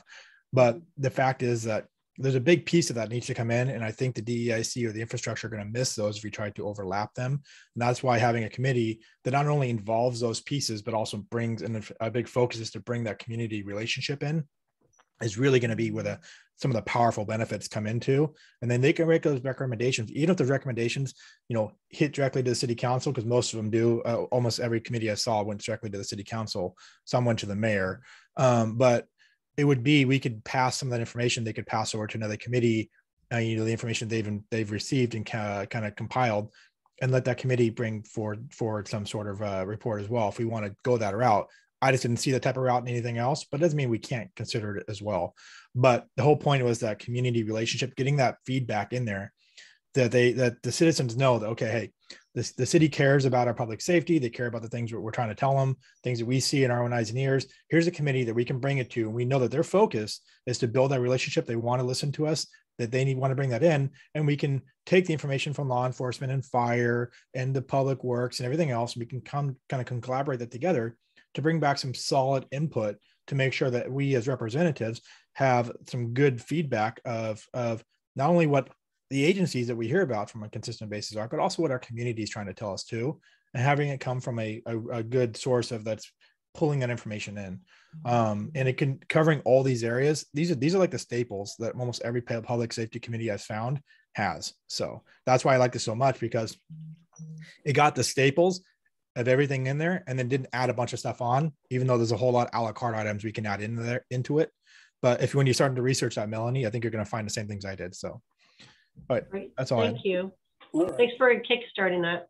All right. And Melanie, do you think this is a good time to maybe take a few minutes, or would you like to just continue on from this point? This could be a good time to take a break unless somebody really has something they wanted to get through before we break. No, I think everybody's good. I don't see any hands. Katie, are you good with that? Go ahead. Are we going to talk about the goals when we come back, or are we moving on from it when we come back? Because I love the idea of break time. I really love the idea of a break time. Let's take a break, and then when we come back, I just highlighted, this is the goals. The goal list from the last couple of years has been very daunting to me. And I don't know how it feels to you guys, but I'd like to kind of just go through. I'm not going to like do the whole thing, but just kind of touch on a few things, and then see where you guys, I guess, you know, public safety, neighborhood, community livability, doing some code updates. Those are kind of like the things that I'm pulling out right now from what you would like to prioritize. But yeah, let's go through the goals when we come back, and then I'll let you guys kind of take the lead again and see where you want to go. Okay, so time frame for the break, what are we looking at? 5, 10 minutes? How much you need? 10 minutes? 10 minutes would be good. I think everybody can accomplish everything in 10 minutes. Okay, back at 2:45. Right, okay, I'm going to pause the recording. Okay. Okay, Melanie, you want to continue on? All right, I thought next I would just kind of work my way down the council goals, which is the next thing in the, wait a minute, oh, there's so many pages.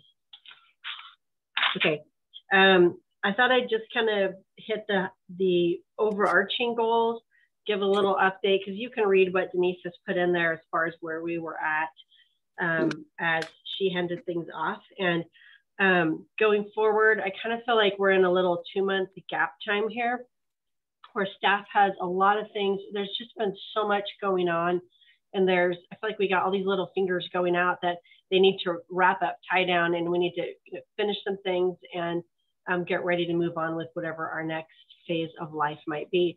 And so I think in the next couple of months, that's kind of how I'm looking at it. And then you guys, as you guys determine the best route forward, you might want to revisit this and give new direction to, you know, where you're going, or give redirection to if we're still working on this. So is that all right? Just to kind of work our way through the goal sheet? Yeah, I think that's what we had talked about. And we also had talked about coming back for another one of these workshops after we can get together in person. Isn't that right, Katie? I think when we talked about having 2, one before and one after. Is that not right? I believe that conversation happened when we were talking about the fact that we don't have a new city manager. And I think that the idea based on that conversation was that this goal setting workshop that we have right now is more designed for us as a council. And then I think that it would be beneficial for us to meet again as a council with our new city manager to sort of have a special workshop designed around getting to know the new city manager and setting our goals with the new city manager as well. But that was my understanding of that conversation. Okay, so that's exactly what I was talking about. So I think, you know, you guys focusing these next couple months on getting everything tied down, getting everything in place, and then we'll come back and kind of fine tune what we talked about, make sure that everybody's on board with this, and we continue on from that point. So I think you're very much right in what you've got planned here, Eleanor. Okay. All right, great.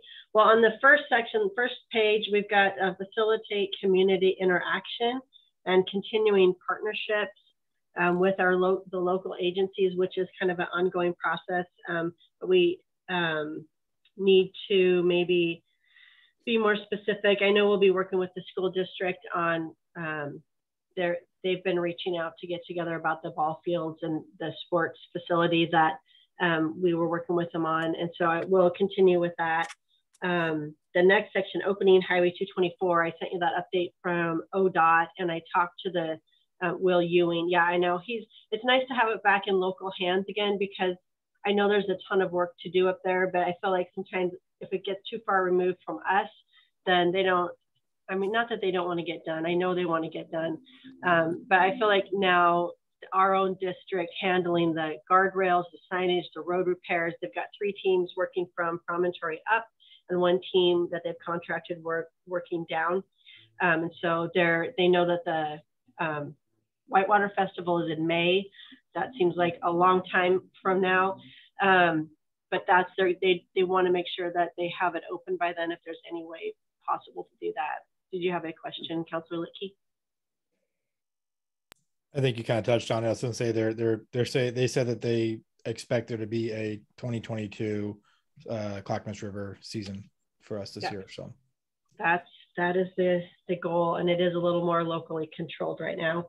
So, and then engage the community. This is a little vague with me as far as connecting with the nonprofits, although we do include them in the budget. So that's something maybe we'll kind of drill down on later on. The electronic reader board is almost done. It's just ready to be installed. So that should be out across from City Hall by the parking lot there shortly. Let's see, implement 5-year strategic plan for urban renewal. So the Main Street project, have a lot of questions on that. And okay, Councilor Dunsmere too. Yes, would you like to go ahead? Yeah, I'm so sorry. I didn't mean to interrupt you. But in the engage the community section, I noticed over the last year, I realized we didn't have like a lot of events to promote. But how did you feel like our Facebook engagement was going, or the way that we were sharing information on the Facebook page? I think that it would be nice to include in this engage the community section some sort of a sentence about improving the accessibility in social media or something like that. And maybe just being able to monitor how successful our community engagement on Facebook specifically is, or other sources of, social media or something like that. Okay, thank you for that. Yeah, I feel like I have only, it's like just the facts, and that's not what Facebook is necessarily for. Although I feel like it's a good way to get information out. And when I posted those pictures of the snow at the end of December, oh my word, people loved that. And so I think people know they can go there to get information if needed. And every once in a while, I'll put something good out there. But other than that, it's a little dreary. So that might be something we can work on. Councilor Litke? To kind of help with what Katie's questions were, there's something called insights under there, which is reports basically for interactions. You can track it all the way down to specific posts and those type of things. So if we're curious about that, maybe even like a monthly basis, if you just want to send us out some like an insight monthly report or something like that, that we can maybe answer Katie's Councilor Dunsmore's question. And that way we can kind of see how it's performing, and also it might help you to see what you posted that was really grabbing their attention and stuff as well. So that's a great idea. I can include those in reports to you. The Arts Commission has really engaged with their social media right now, and Nicole McMerrick has been creating most of those posts, and they're so beautiful, and she's just doing a really good job. And she usually sends them to me once or twice a week, and then I post them because we have, according to policy, staff has to do the posting. But she makes it really easy, and so that's a great example. But I think those insights, sharing those insights with you all would help, and then you could give a little feedback too. So Main Street, I feel like we need to get the design and get public input on what people are hoping to see out there. But I don't see us getting that constructed this summer with the transition. I mean, if that's what you want us to focus on, we'll focus on that. But with the transition in city managers and with Matt not being here and his position being vacant for a short while, I don't want to rush through that process. And I just have a lot of questions, like when is the best time of year to do that? Can it be phased? Can we do the slide? I guess I'm having flashbacks from the last time. Sure. Councilor Strobel. I would agree with you that, especially thinking about last time, that was such a huge undertaking, and it helped to have staff available that had the time, or at least was able to make some time to work on that. We're short-staffed at this point, so I'm fine with putting that one off, but I'd like to have a concrete time as to when we would pick it back up again, as opposed to some point or after a couple months. If we could, maybe at least start the conversations, who knows, September 1st or something along those lines, just tossing the date out there. But I'd like to have something solid in place. Okay, I'll come back with a good, like a solid recommendation for a timeline. Because I was thinking we really do need to start public input and design, and then engineering, it kind of goes away from our hands. But then it would be the time to start talking to the stakeholders who are going to be really impacted by it. And my concerns are, where's the traffic going to get detoured to? What's the best time of the year to do it? Can we do phasing? There's a lot to work on. If we can get Wade Creek Park 3 finished up, I think that would open up some bandwidth also to work on this project. Councilor Tinbush. So I'm okay with putting this project off. I completely understand those your concerns.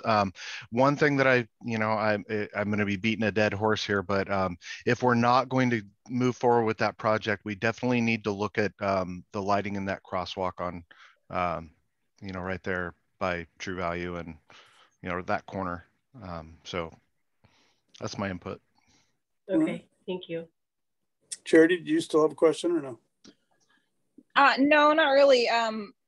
Councilor Strobel actually just threw out a time that I was thinking. I was just thinking the fall too, okay. When he said September 1st, that was what I was thinking as well. So that's it. All right, Katie, you had something else? I just wanted to throw out my support of sometime this year developing a timeline and beginning community engagement or involvement and getting the community input from it this year. I think that that's going to help set us up so that in 2023 we can actually move forward with any concrete construction plans. But I think community engagement should be the #1 priority as it relates to this project this year. Okay. Great, thank you for that feedback and for the consideration. Okay, next page. That was also, let's see, I think that was a continuation of, I think I got my pages mixed up because that's like on the next page is talk about Main Street. So the first bullet under urban renewal was continue working with downtown commercial properties and disrepair, vacant and occupied, and we're kind of still working on that. We'll still have the grants that are available. And we've been having more and more people reach out to us also. So you may have some good grant applications coming that would help to continue to bring some vitality to the downtown. Revise the sign ordinance. I highlighted that because I don't know exactly what that means. And I haven't started working on it. I don't know that we really have, but that might fit into the ordinance review or the code review that Taylor was talking about also. And then create a downtown experience. Like you said, the events were almost non-existent. However, the tree lighting was a lot of fun, and there was so many people that came out to that. It was really nice to have the fire district get involved and just the school and their music that they brought down. and it seemed like people were really having a good time. So I think we are ready. And I know DEC is working on some events coming up after we get out of this next little bit here. Work to expand variety of housing opportunities, and that's continuing to move forward with the HNA, and you'll have some decisions coming to you and some recommendations. Just from the workshop that we had that was going over, like Taylor had mentioned, the strategies have a priority level, like is this a medium level recommendation or is this high level, low? And I think it'll be important for you to look at that, because there's a lot of recommendations that are general. They in general help a community to have a more diverse housing, but they don't guarantee it. And then we want to make sure that our neighborhoods are livable and don't have a lack of parking and don't have too small of lots. So there's a lot of things. I think you have to weigh the pros and the cons on that. But that will be up to you. Councilor Litkey. So one of the things on here says find ways to promote multifamily housing and or mixed use. Mm-hmm. One of the things I've been kind of looking into a little bit and trying to figure out ways we can do this without having to try to go down the CET road or anything else. It would be to look at our ordinances when it comes down to the requirements for building, whether it be so many, like have triplexes, duplexes be required after, either the size of the development or so many acres or so many houses or whatever it might be. Some way to put some sort of program in place that says if you're building 100 homes, you have to have, 5 or 10 of those have to be triplexes or duplexes or whatever, multifamily homes inside of that. And not like a apartment complex, but intermix them throughout so we kind of keep that. Because I think that's what everybody's concerns are, is they don't want to see a bunch of apartments all around our areas. So that's what I hear a lot of. But they understand that there's a need for more affordable housing. And so that might be a way to do it, is to have those, those duplexes, triplexes mixed in with single family homes in different parts of the communities. And so people have places to rent. At the same time, that kind of quelches some of that concern with having, we're going to turn into an apartment community. That's, and while one of those things, it can be turned into an apartment community, but at the same time, it might find a way to intermix that. And so I'd be kind of curious if we could investigate ordinances or ways to kind of go about that, through it that way. So, Paul, did you have something? Yeah, just chiming in on that. I think those are great ideas. I think that's what we're looking forward to hearing with our housing needs analysis, is getting that information coming out of that, and then we can kind of discuss from there. Yep, exactly. Katie, did you have something? I was just going to echo what Councilor Strobel just said, which is that's already one of the recommendations that's in the strategies that the HNA analysis people will be recommending to us. I actually did participate in that meeting on Wednesday, and there's 18 recommendations that they're making to us. Lots and lots of recommendations, including the fact that, I don't know, a lot of you guys are counselors who I got to serve on the council with in 2019 when we redid the comprehensive zoning map. We redid a lot of our zones, and we added a lot of new zones and things like that. And they're still saying that we didn't add enough R3 zones. So, there were a lot of recommendations that we'll be talking about. I believe at the end of this month is when we'll be getting the packet, all of us as a council, and we'll be talking about it as a council on the 28th of February. So wait for that. But yeah, what Councilor Litkey was just speaking to was actually a recommendation, not a recommendation, I'm sorry, a requirement that is now for all the cities with 10,000 or more people. It's called House Bill 2001, and that's the idea that now every single residential zone allows for the development of duplexes and triplexes, and all cities above 10,000 people are required to have that in their development code. And that is one of the recommendations that the housing needs analysis strategy people are going to be making to us, is that we move closer to the requirements of House Bill 2001 that we are not actually required to meet, but we are recommended to meet to improve for the development of multifamily units. So I look forward to that meeting in February. It's going to be a good one. Mm-hmm. Yes. Go ahead, Melanie. Okay. All right. Moving down. I checked off a bunch of things on the rest of that page because they were done. Yeah, they're done or ongoing with not much thought that is needed to keep them going. Support, the very last one, support infrastructure to attract visitors. And to me, I was thinking that was just marked as ongoing, but parks, seating, restrooms. We still have trouble with our restrooms with vandalism, which is really unfortunate because I feel like our public restrooms need to be open on the weekends and after hours. And we struggle with how to not have them just damaged every time we try to do that. And so we'll keep working on that. Any ideas, or if you hear of other cities that are having better luck with it, maybe it's just something I told the guys, you know, it's job security. You're going to have to fix stuff all the time because there's a small contingent of people who just mess things up for everybody and trying to make it nice for, you know, for everybody. And you just got to keep it going. And then the rest of the community doesn't even notice a lot of times because they keep it up as it gets ruined. But it's a struggle. And so I appreciate the guys for continuing with that. But if you have ideas or other towns that you hear of, let me know. So, okay, Councilor Dunstan? Katie has something before you move on.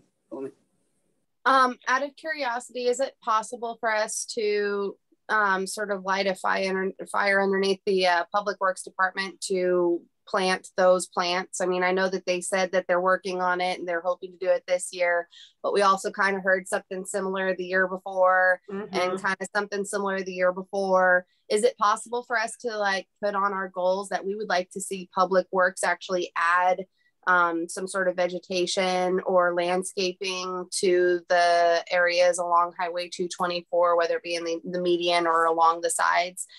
Can we kind of give them an ultimate end date on that? I would like to see that happen this spring. We've gotten quotes from R&R Nursery, who's a local nursery, and they do a great job. They do a lot of work in other cities in the public areas. And so they have just been, I think, extremely busy. So we just need to maybe be a squeaky wheel a little bit more, or find a different company who could, if there's recommendations for other companies that might be able to do that. Because they were going to do redo all along the edge of the highway, and then the median in the center, and then around the welcome signs. That's where we were kind of planning to make those adjustments, but they bogged down. So we just need to kick that into gear. I'd like to have it done before the summertime. And Councilor Lickey? If I recall from when he was speaking earlier, I think he said they have a bunch of requests for quotes out to nurseries, and they've just been having trouble getting responses from them. Yeah. So I think that's what he said. They had bogged them down, is they're not getting the quotes back. Yeah, and that has been the problem. So like I said, we just need to apply a little more pressure, I think, to make sure. I think COVID's had a play on this too. Yeah, I think so. I've talked with staff about that, and COVID has created a problem that even affects nursery people. We don't have as many out there working in the field due to COVID and attacking so many people. So we have to give them a small break for that. So anyway, we're working. That could be what it is. I don't know, but it has been like pulling teeth to try to get that going, but we will get that going. Because I know every time that Brent gives a chamber report, he's going to bring it up again. So yep. He's going to keep it on our mind. But he's an advocate. Yes, and I agree. And I know that it looks, you go to other places and sometimes it's phenomenal, and other places sometimes it just looks just like ours, because it is a struggle. But I think that we can make that happen. And we also talked about some work that needs to be done on Broadway, because it's been now, it'll be 7 years coming up this June. And so we need to do some replanting, and some of the trees have died, been replanted, died again. It's just, it takes a lot to keep things beautiful, but I think it's worth it. Everybody enjoys it. So, all right. Next page, create an accessible community. And we're talking about parks and DEIC reviewing criteria with an equity lens. We are starting on the Campanella design, working with Parks and Rec. Thank you for always bringing that to my attention, because even in the next 2 months, I may forget. DEIC needs to be in the middle of that. And so they'll be looking at the design for Campanella and also doing some outreach to the Cascadia Ridge folks that live in that area to, if we won't do the whole park up there at the top. They've got it all grassed and open, it's open space, and took care of some of the drainage that was happening into the neighbor's property. But we'd like to at least do an element or two up there in this coming summer, and then finish it out the next year. But we have to see, we'd like to see, we don't have to, I guess, but we would like to see what people that live in that neighborhood would like to have up there. So we'll be doing some outreach on that. Pedestrian bicycle safety and connectivity. We did receive the CDBG grant, or at least it's recommended. Denise was being preemptive on that. She got a message that said we're on the recommended list for doing ADA ramps all the way uptown Broadway, starting at the top of the hill on First there, going to 6th, any of the corners that need 8. Some of them are bad and some of them are non-existent. And then there's a few on Main Street that need it up there also. And then we'll catch the ones down here on Main when we do that, hopefully next year. So that is in the works. Wayfinding signage, that's another thing that slipped by the wayside. It just needs to be done. So I don't know if that's a priority for you all as far as like to get started on in the next couple months, or if we should just kind of keep that in the list. But we wanted to put wayfinding signage for pedestrians and bicyclists. Like if you've been in Oregon City and you see how long it's like a 5-minute walk to get here, or 2-minute bike ride, or 10-minute bike ride and a 30-minute walk, or, you know, they'll tell you which directions to go. And we were going to do some of those around town, but that just needs to be done. Master planning of Campanella Park on the next page, that's beginning, and we're continuing to work with the school district on sports fields. I know they're also working on the stadium, which they want to have done before graduation. That's a big project. So we'll just see what we can do to make sure that anything they need from us, we're not bogging them down, whether it happens to be with the permitting or stormwater review. I think that's what they're working with Dawn on right now. Anyway, we'll make sure that we're helping them move forward as much as possible and staying in touch. Any questions so far? I'm kind of flying through this. I'm just kind of hitting highlights because I didn't want to go line by line. Okay.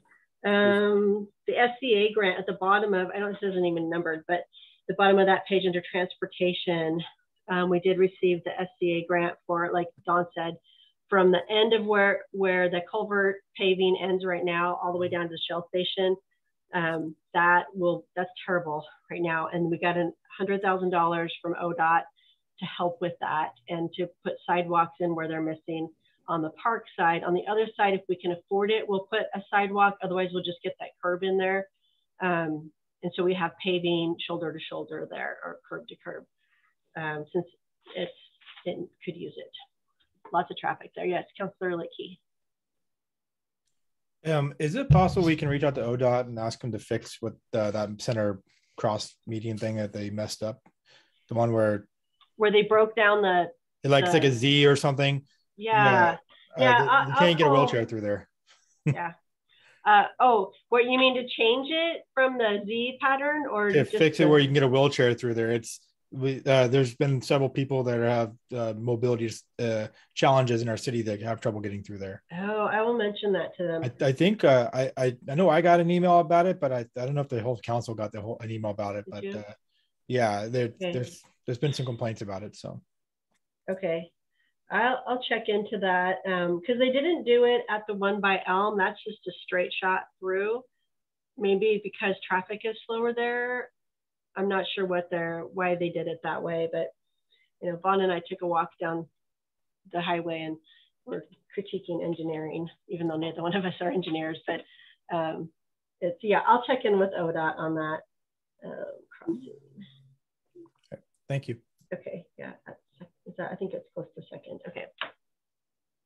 All right, public safety, and I think all of those that conduct community meetings throughout the year, national night out, promote the neighborhood watch. I think all that can kind of get lumped under public safety committee, which we'll be working on in the next couple months to see how far we can carry that. And under administration, develop a plan for ordinance review. I had highlighted, and you prioritized, making a plan for that. Councilor Dunsmere? I was just wondering if under public safety, if we could add the goal to have a lighting audit conducted in 2022. I just would like to see that sort of monitored this year to make sure that it gets done and then followed up on.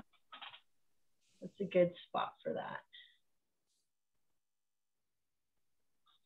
Okay. Joe? Since we're on the same line to that, might as well add the one where we're going to review for what we can do about speeds, whether it be speed bumps, signage, radars. Might as well add that in there as well. So. Okay.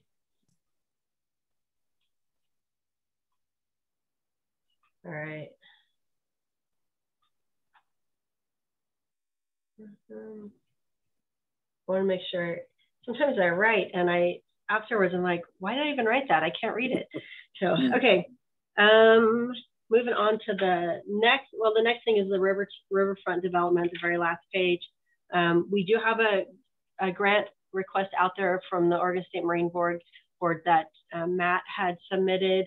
And I think we got quite a bit of public comments on that because people were emailing, they were having a hard time turning them in. So they were emailing me. So I was kind of getting feedback on that. It seemed like there was a lot of people that gave a comment. So we'll see where that goes. What that would do is take the lakeshore water access to 100% engineering complete. And then it's just coming up with a couple $1 million. Or finding a better way, to somehow to fund that at the appropriate time with all the other competing priorities that are going on. So that's my rapid pace goal review. Any other comments, questions, or anything else to add in there? I appreciate you doing that as we kind of went along too. Councilor Strobel. Great job, and thank you for that. Did we have the water treatment plant updates on there too? I know Chris had mentioned that. It sounds like that's something. Yeah, we should add those we need to be looking at. Okay.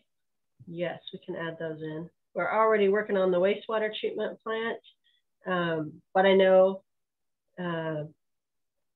Chris has a lot of pressure to be ready for that growth. And what he's doing, if we don't get a park done on time, that's a bummer, but it's we don't get the park done, but he has, hard deadlines. So at some point in the future that we don't exactly know, but we know they're coming. So we'll add that in there too. All right, Councilor Litke. I wanted to add a goal onto here based upon something that Councilor Hughes said a couple meetings ago. I know there's been a lot more division and strife inside of the council here. And she made a point because we haven't had the chances to really kind of get together as a council and have some bonding time and, chat and get to know each other better and stuff.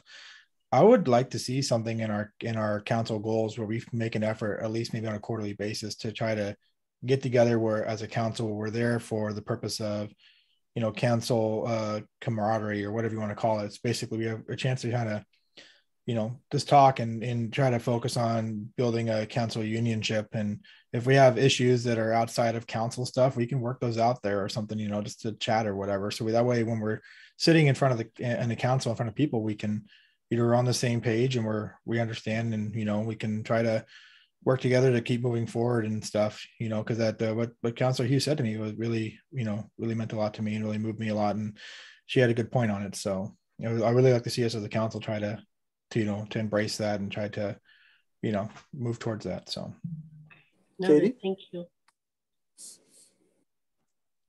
Are we able to do something like that without violating ethics laws and meeting a quorum? I mean, we'd have to essentially do something like that in a public setting, right? Melanie? That's a good question. I don't know that we would, I have to look into that. Like, could we get a super good deal on a escape room thing or something and do something fun all together? You know, I don't know. Or do we just, does it need to be sitting in the council room, you know, having maybe some snacks and do some team building types of activities? We used to do that more on this during goal setting time. We'd get together for a longer period of time, and part of that would be kind of a team building kind of a thing. But so I'll check into that on what we could do. But you guys have been through the ringer over the past couple of years, and it would be nice to just kind of take a breath and get to know each other a little more, other than this little square right here. So yeah, Councilor Litke. I know there's got to be something out there, because they have like the LOC conference and stuff where tons of counselors go and they make quorums by just being there by it is. So there's got to be something, some sort of loophole we can get through to make that work. So I don't know who we'd call for that, but the LOC finds a way to make it work for our meeting. So maybe that may be a good place to call and ask them how they get through that. So yeah, I'll double check on that. And I think we've had community outreach where we've been out on the front lawn doing a barbecue or whatever the case may be, where we've had all the counselors there. And as long as we stay off council business and concentrate on the relationship that we all have, I think we can get by without interrupting the ethics laws at all, as long as we stay within that boundary. And I know, Katie, you've been through them with me. We did a lot of those back in the day. Justin, you've been there for a few of those. Jerry, I know you were. I think Joel and Cherry, you haven't had a chance to be in part of those, and Paul, but we've done it quite a few times. So I think we can get around this. And I think we definitely need, how do I put this, airtime where we actually are out being free, talking with each other and having some pressure release. So yeah, I agree with all this. And I think you guys are all on the right track. So thank you for that. Yep. Okay. The next thing I had on there was a workshop development, and I just kind of would like, I'll read over the workshops that I have. Except for I lost one. Coming up in PGE's franchise is up for renewal, so that'll be something we work with the attorney on, and you'll need a workshop for that in February or March. We don't have a date locked down yet. The HNA presentation is going to be February 28th, so that'll be a workshop. You'll have the executive session interviews in March. I don't know what those dates are exactly. I've kind of been out of the loop on that. And then the committees will bring their work plans for the year to you in April. So that will be a workshop. I'm not exactly sure how that looks because I haven't done that before. So that'll be in April, and then budget committee in May. So that'll be an extra meeting for you. So there's some things coming up to keep you guys busy. Is there other workshops that you had in mind that we should prioritize out?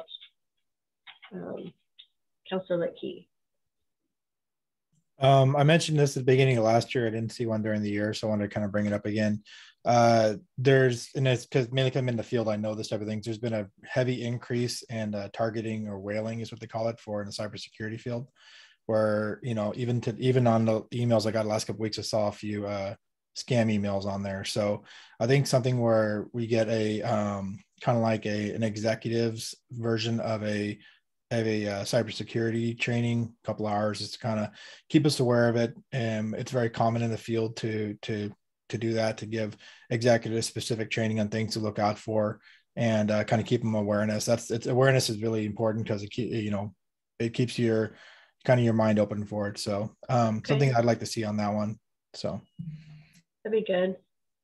I fell for one. I clicked on it because I thought it was Dropbox, and Dave Piper is helping with Wade Creek Park, but he's out of state right now. And so I thought, oh, he must have tried to get into Dropbox. I need to make sure that worked. And I clicked on it, and this thing popped up, and I'm like, and it was from VitaGig. Thank goodness. It was a test. I failed.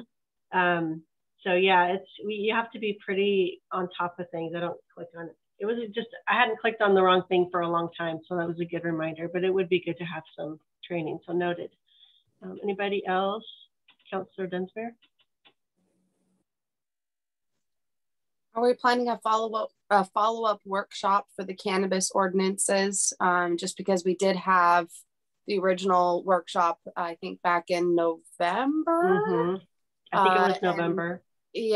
And I know that probably before we actually meet as a city council to approve any ordinance changes, we probably would benefit from having another workshop discussion before that time, at least to be able to talk about proposed changes that come from city staff, and then maybe even have our city attorney there, because you mentioned that he's got some insight as to other code amendments that we could make or zoning changes that we're going to need to make or whatever. So it would be nice to have a follow-up cannabis ordinances workshop as well this year. Perfect. Yes, and we are getting him started on some recommendations for the ordinance. But then we'll either have, I mean, I'd kind of like to have him come. I know every time we have the attorney come, it costs a little extra money, but sometimes that's definitely worth it. So we'll see what his recommendations are based on your discussion previously, and then we'll decide if we just need to have a workshop with just the council, or if we need to have him there to answer questions at the same time and do a workshop for that. Okay. All right, Councilor Litke. Just an idea that kind of popped in my head, and come up before, but what if we had something like a community workshop? And I mean, that is where the council's there to discuss something, but we invite the community to join us, and they can learn while we're trying to learn something or discuss something. They're right there with us in the same room. So therefore it gives us bonding with the community at that point, at the same time as we're getting them maybe learning something. It could be about, understanding or reading ordinances or something. I don't know. It could be anything, but it gives a chance for the council, rather than just be someone they see sitting behind a desk in a meeting, or they hear about, or something where we're on a picture on a screen, but the community is right there. They're learning the same thing we are. They're sitting with us. We're all in the audience learning it together. And it's a chance to bond as a council and the community by doing something, where it puts us on the same level that way. But would something like that seem kind of weird, or is that something that we could look into? I think more like kind of a round table that includes the community, or just something that involves the community. I mean, where they're in there, and it's not us sitting up here and them out there. It's we're on the same plane. Yeah, exactly. Okay. Councilor Strobel. I was just going to chime in. I think with the workshops, the community is invited to attend. There's just no opportunities to participate or to give input. So there's plenty of opportunity for them to be involved in them. But I see what you mean about, or at least I think I understand, having something with us on the same level. Mm-hmm. Interesting. Okay, we'll add that to the list and see what kind of ideas they can come up with, and run them back past you. Okay, Councilor Tenbush. That seems like something that would be fairly hard to control. You'd almost have to have like an outside mediator or something. Felicitate. What's the right word? Is that facilitator? Yeah, to do something like that. So I mean, I don't think it's a bad idea. I just think we would have to definitely there'd have to be some structure to it in order for it to be successful. It would have to be structured. So. All right. And feel free, this is going to be, like you said, we'll do this again in a couple months, 2 or 3 months. And the conversation will continue, but I think we've got some good direction. We'll just need to prioritize things.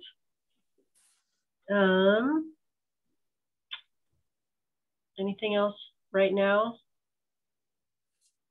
Okay. You want to do the liaison assignments? Sure, that's a good time to put that in there. Okay, how do you feel those have been going? Is it a good structure where you attend the meeting, you know what's going on, report back to council? Yeah. Working out. Okay. Okay. So we have. Well, I'll let you do this, Mayor. Do you want to just go down the list? And I started talking now. I can't stop. So. Sure, just hit them with the list and we'll figure it out as we move along here. All right, so we've got the Arts Commission. They meet on the first Wednesday of the month at 6:30. Councilor Tenbush. Okay. Any competition on that? No. Okay. All right, infrastructure meeting. That is we're gonna pick that up. We kind of dropped it over the past couple of years. But we meet at noon, typically on a Tuesday, Wednesday, or Thursday, either, Got two, we got Paul, yeah. we got just. Who wants to do that? It's honestly probably the only one I can really make.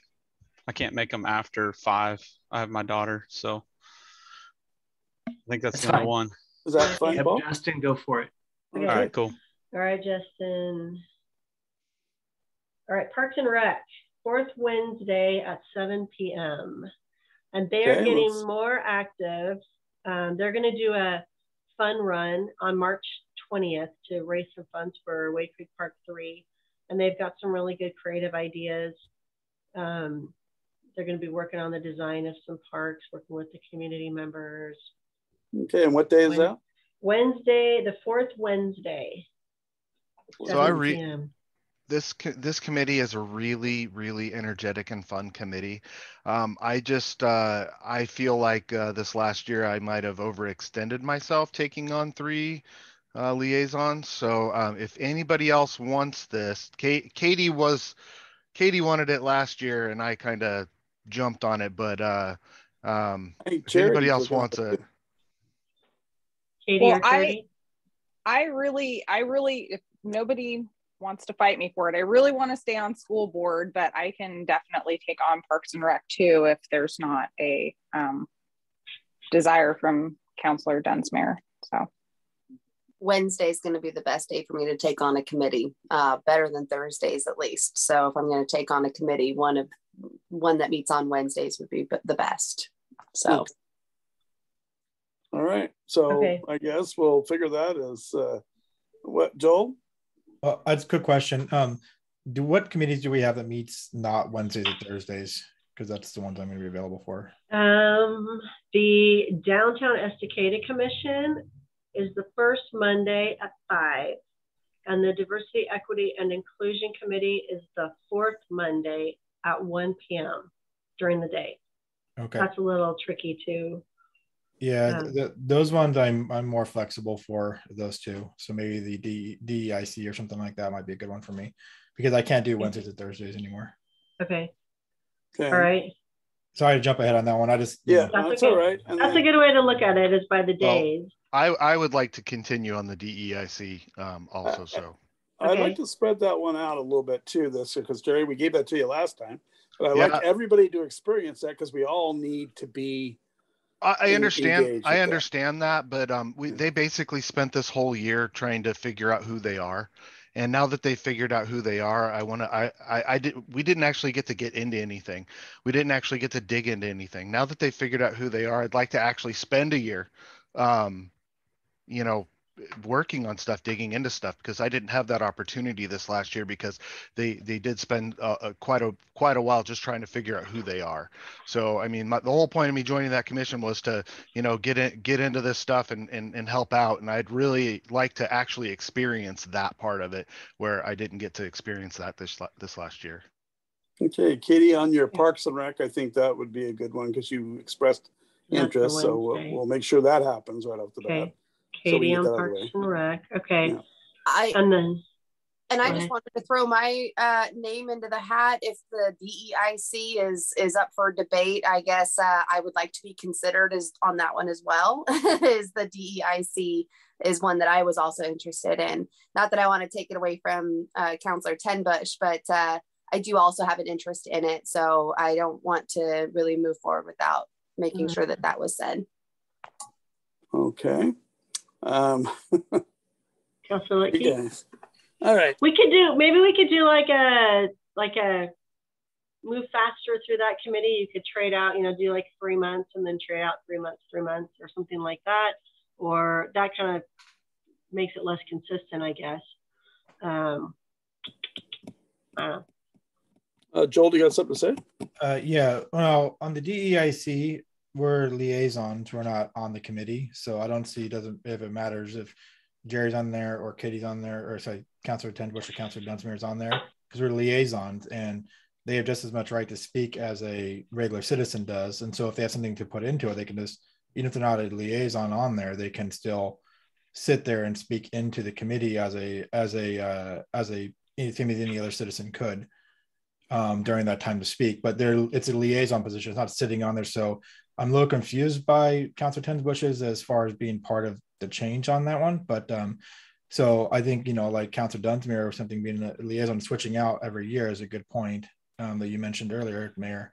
And so I don't think it really matters, particularly on that type of case of who's sitting on there, because it's just to basically bring that information back to us as a council, not to actually make an effective change in that council and that committee. So, okay, Paul, you had something you wanted to add?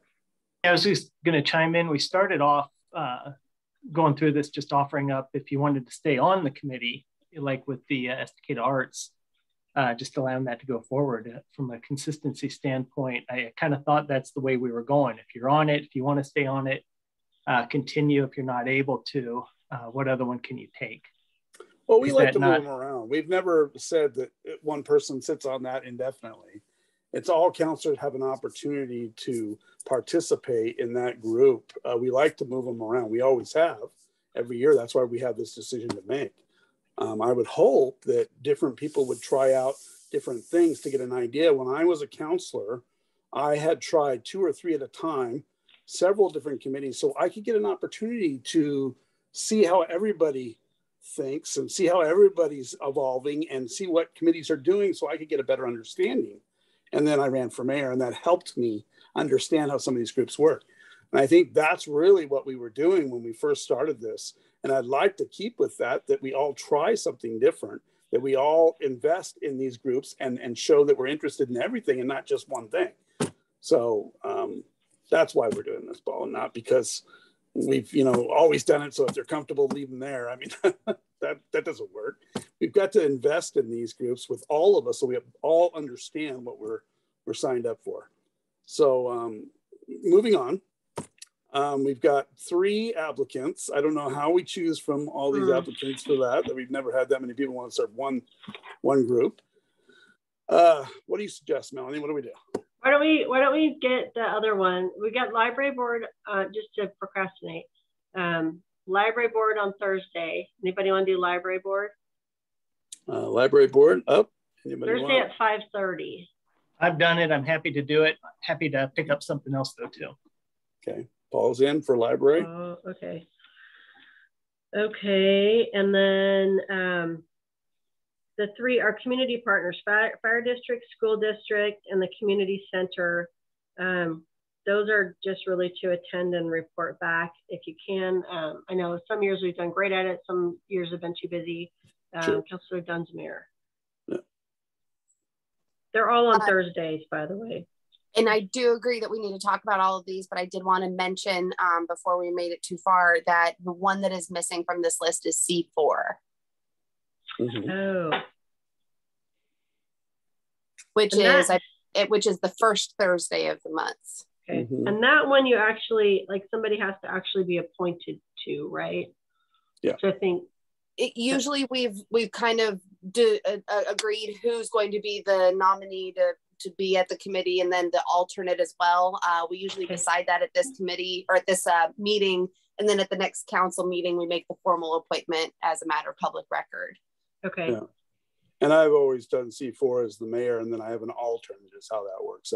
And I do not want to be the alternate this year. Thursdays have become very busy for me as well moving forward. So I do not want to be the alternate this year. Okay. All right. So is everybody okay with the mayor being the regularly appointed person? And then do we have any volunteers for alternate? This is where you meet with the county commissioners, is that right? And other cities? Yeah, all the other cities within the metro. Plus the cities that are outside the metro. You got Sandy, Malala, and Estacada. So what time is that one again? Each jurisdiction. Yeah. Okay. That is, what time is this C4? It's usually at 6:45 on, what is it, Wednesday or what day is that, Kitty? Thursday. Yeah, Thursday. Yeah, it's the first Thursday? Yeah. Mm-hmm. Okay. I can take that. I can do that or be the alternate. You want to be the alternate on that one?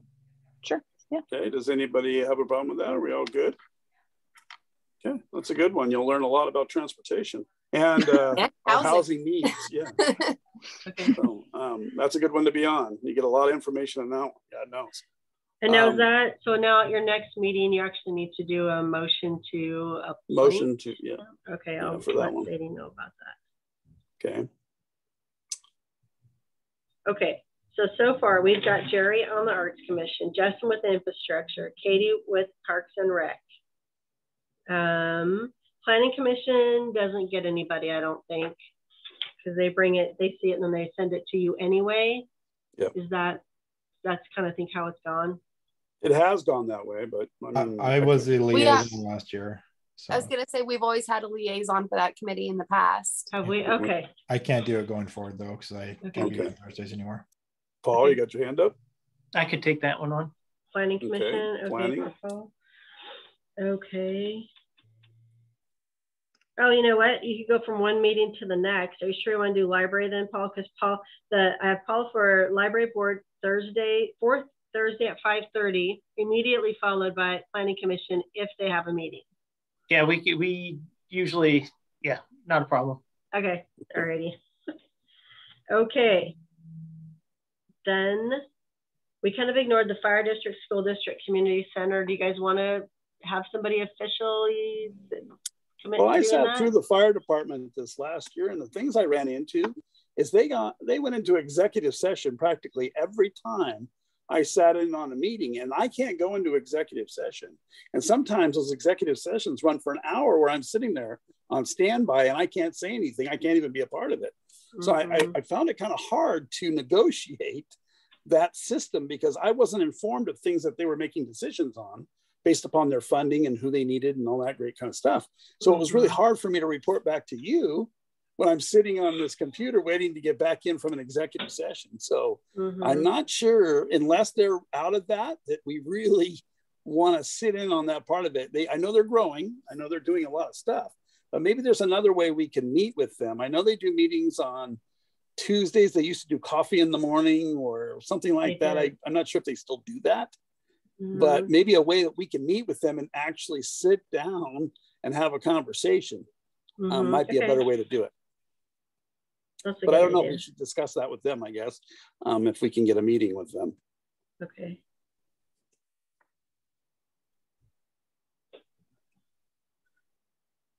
Okay. Oh, Joel, did you have something you want to add to that?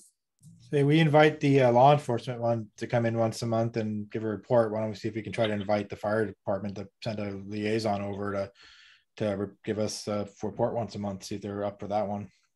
Same day we do the law enforcement.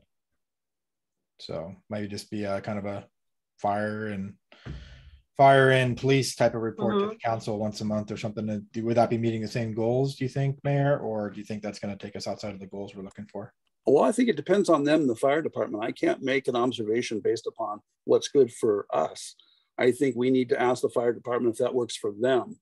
I know they're all on different time. There's a lot of volunteers over there. There's a lot of things going on. To get them in the room at one time, I mean, with their board and everything, or even somebody to report might be kind of difficult, but we can try.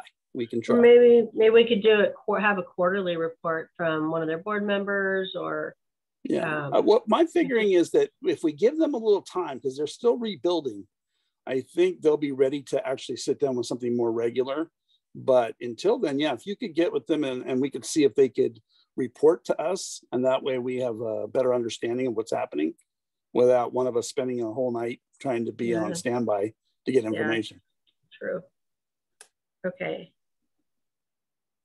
I kind of feel that way about the school district and the community center too, to just have updates from them. Or do you guys want to be attending those meetings to get it firsthand? I enjoyed attending the meetings. I mean, there's a lot of information. Every time I attend a meeting, there's a ton of information. So I think it's good to have somebody go. They're very consistent when they meet. For the school? Yeah. Okay.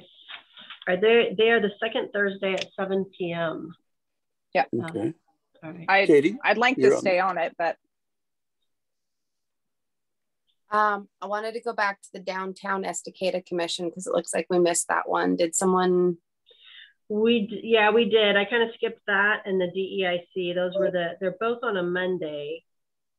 And I was just avoiding a arm wrestling match. Yeah. Okay. Or rock, paper, scissors, or however we're going to do it. So yeah, so Charity, you want to stay on with the school board? Is that what you're saying? Is anybody else? Anybody else? Counselor Litke?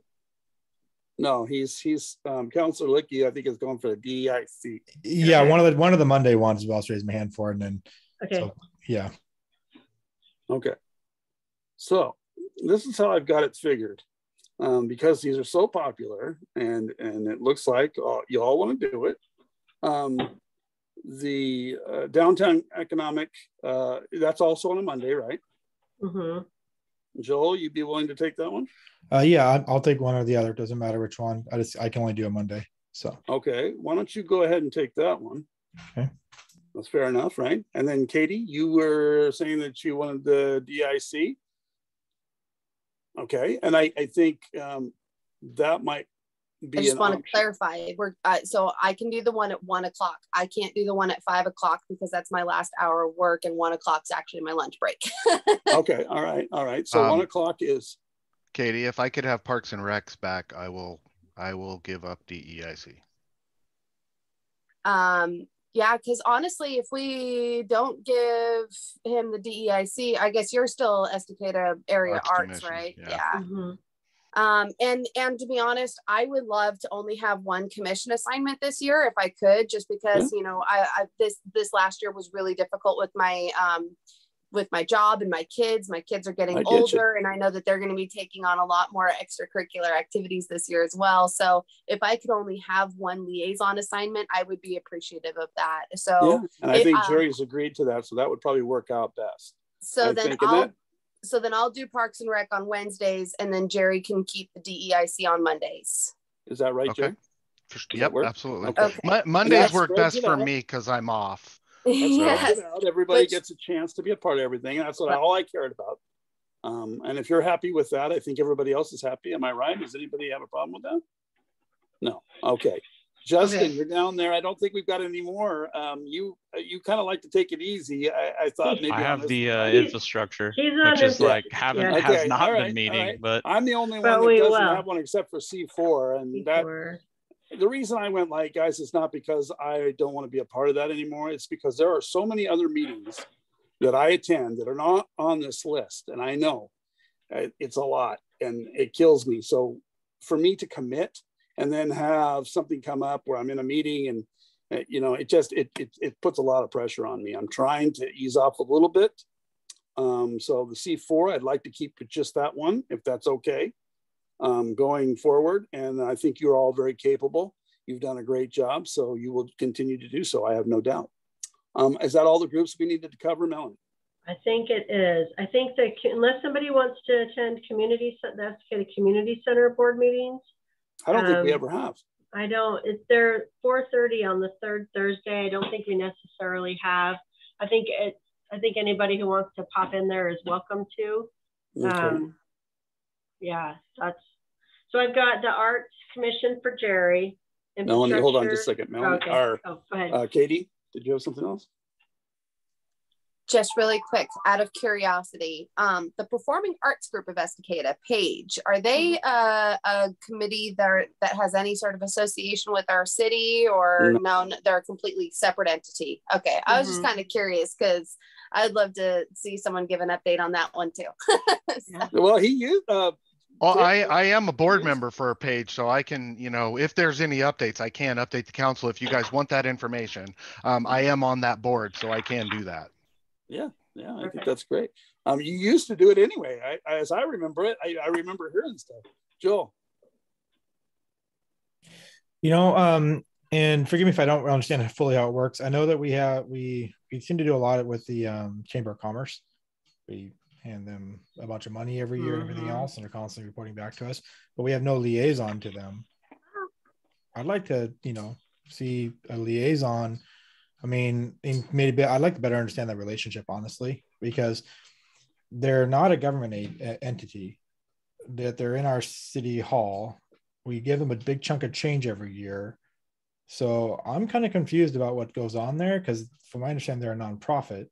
Can we get a clarification on that? And if not, can we, I'd like to either have more insight what's going on there from a liaison, or better understand that relationship, because I've been looking at it over the last year and I'm a little confused on how that relationship works. Because if they're just a standard nonprofit, then that's a little weird that we get that close to them as a city.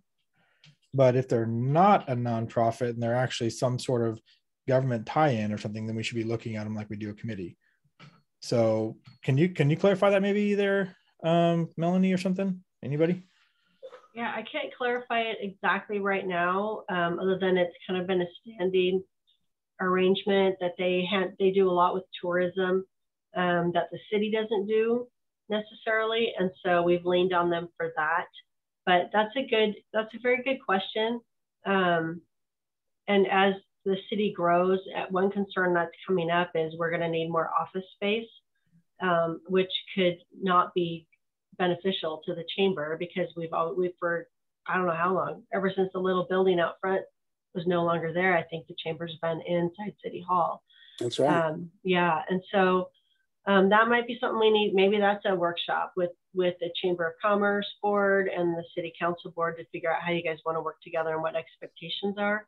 Or maybe I could just get back to you with some information on the history and why we are where we are, and if there's a good reason for it going forward like this, or whether we need to make some changes.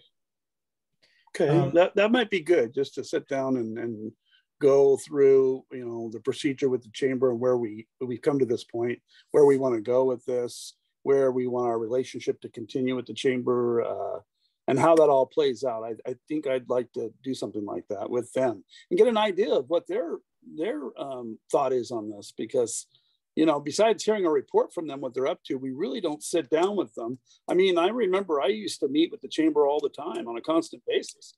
I knew everything they were doing when they were doing it, and I saw what the partnership was, but I haven't done that in a long time, so I'm not sure where that is at this point. So maybe it'd be good for clarification. Okay.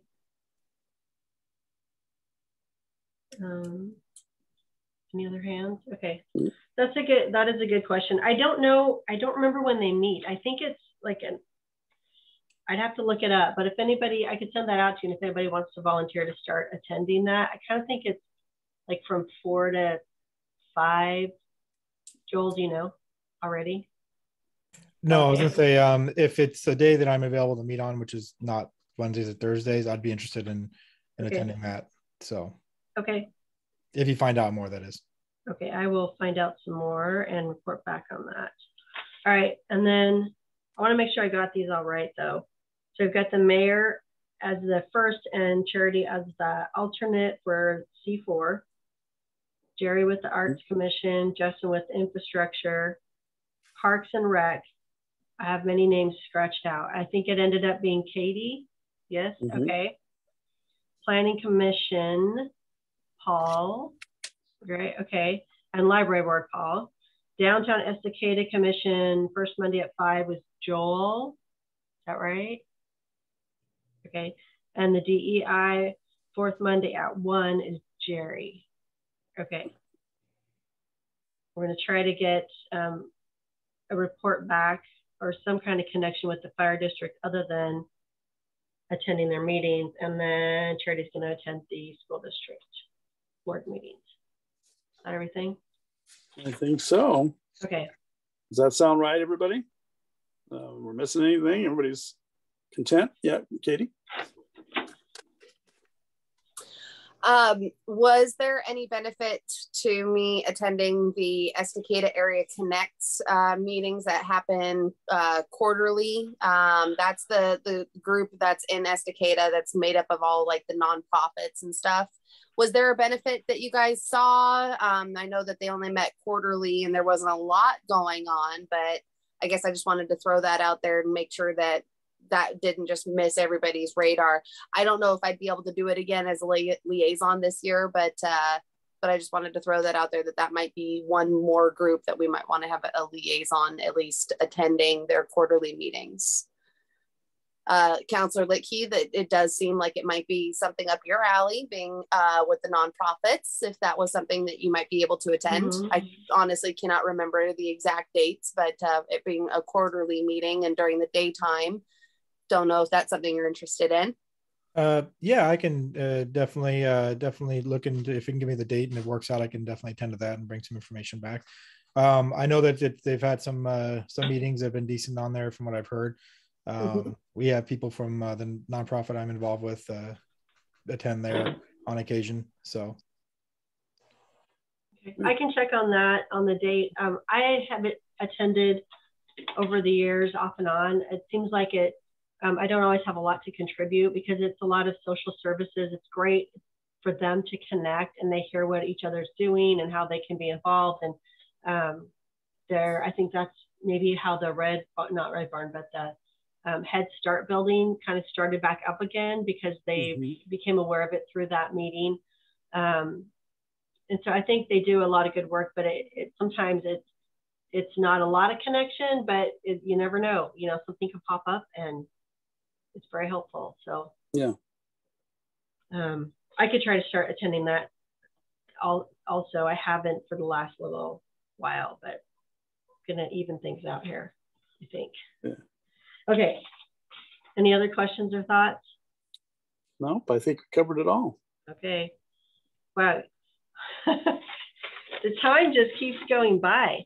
Okay, we did the liaison assignments, the interim city manager report. Are we ready for that? Oh yes, give it what you got. Okay, I don't have a lot, but I just wanted to say thank you for entrusting that to me.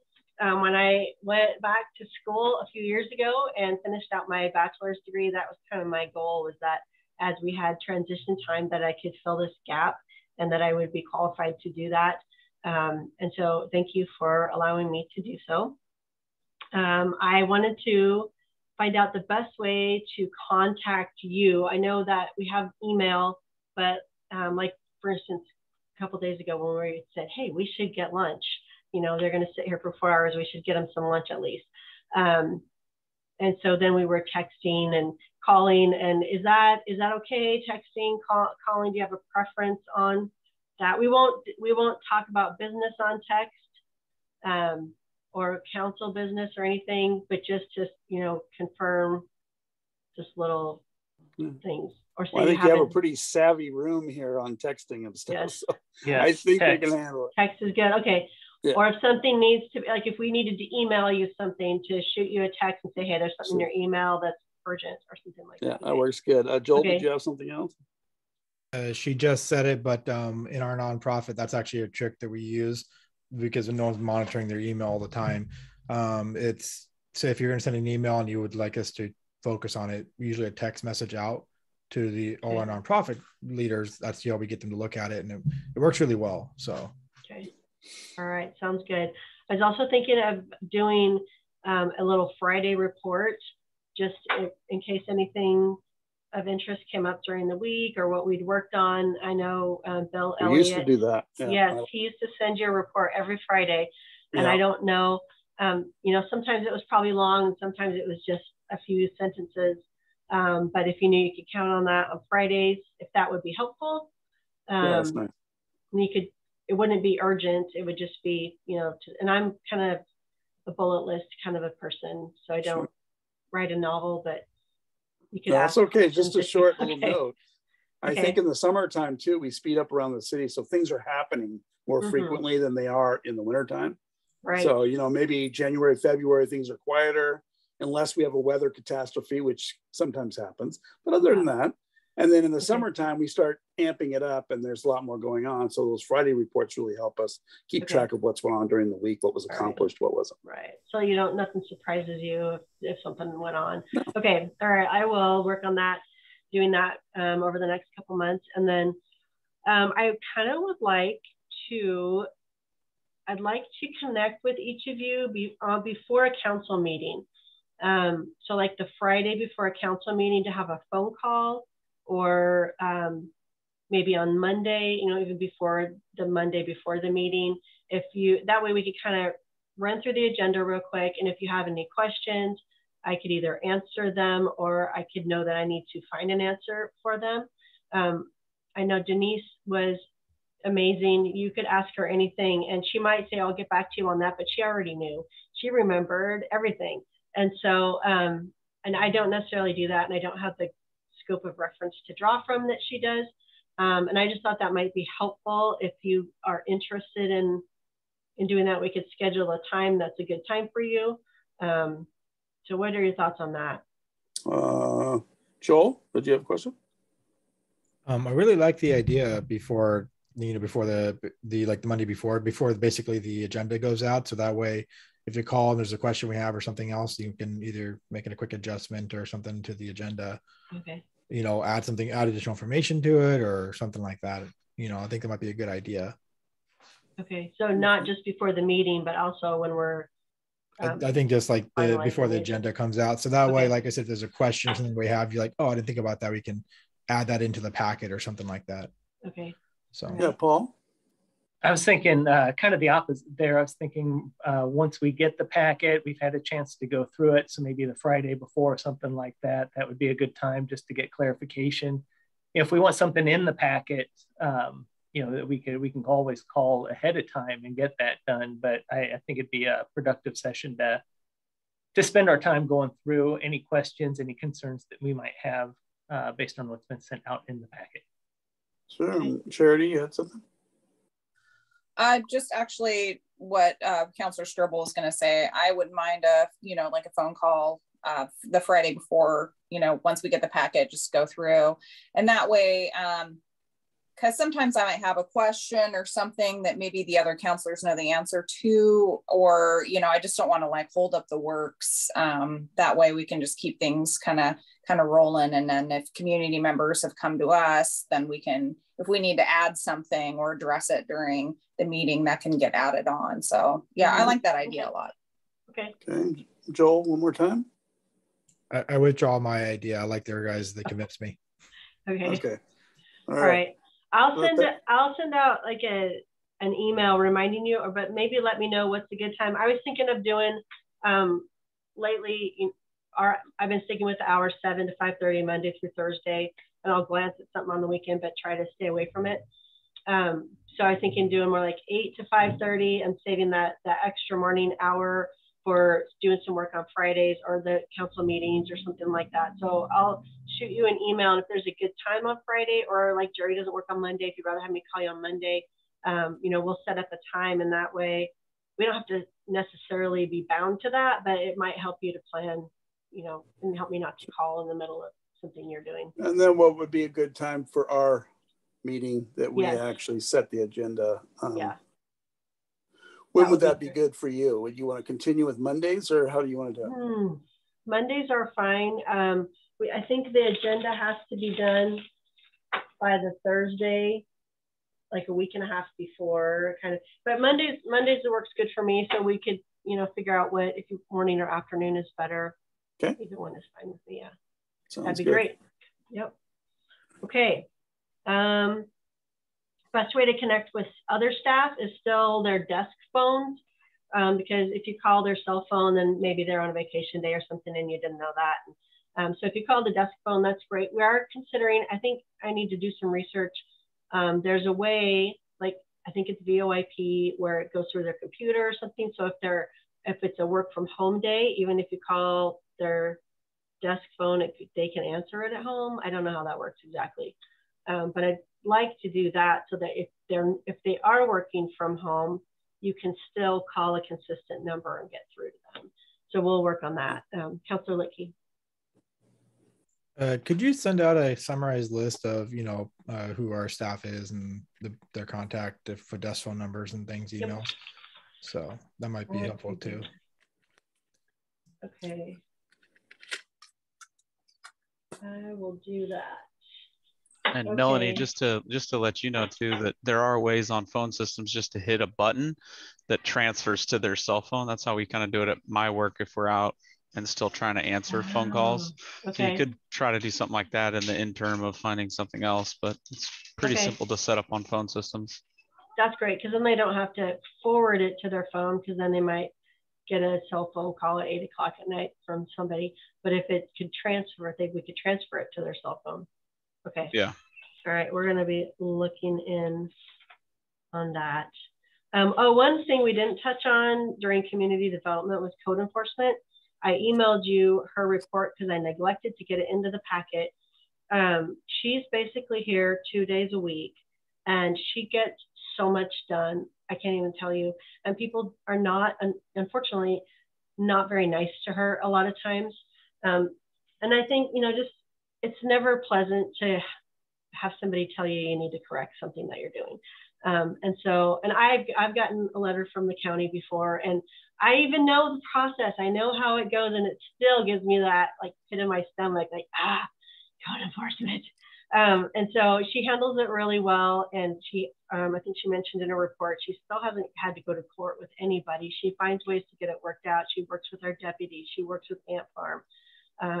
And so there's definitely some ongoing issues, but I think she's doing a great job. And if you ever want to give feedback on that, kind of that department and how we're handling things proactively, just let me know, or whoever would know. Councilor Litke. I noticed that the two big things I think were like kind of trees slash bushes, an issue. I forget how she worded it, and then parking.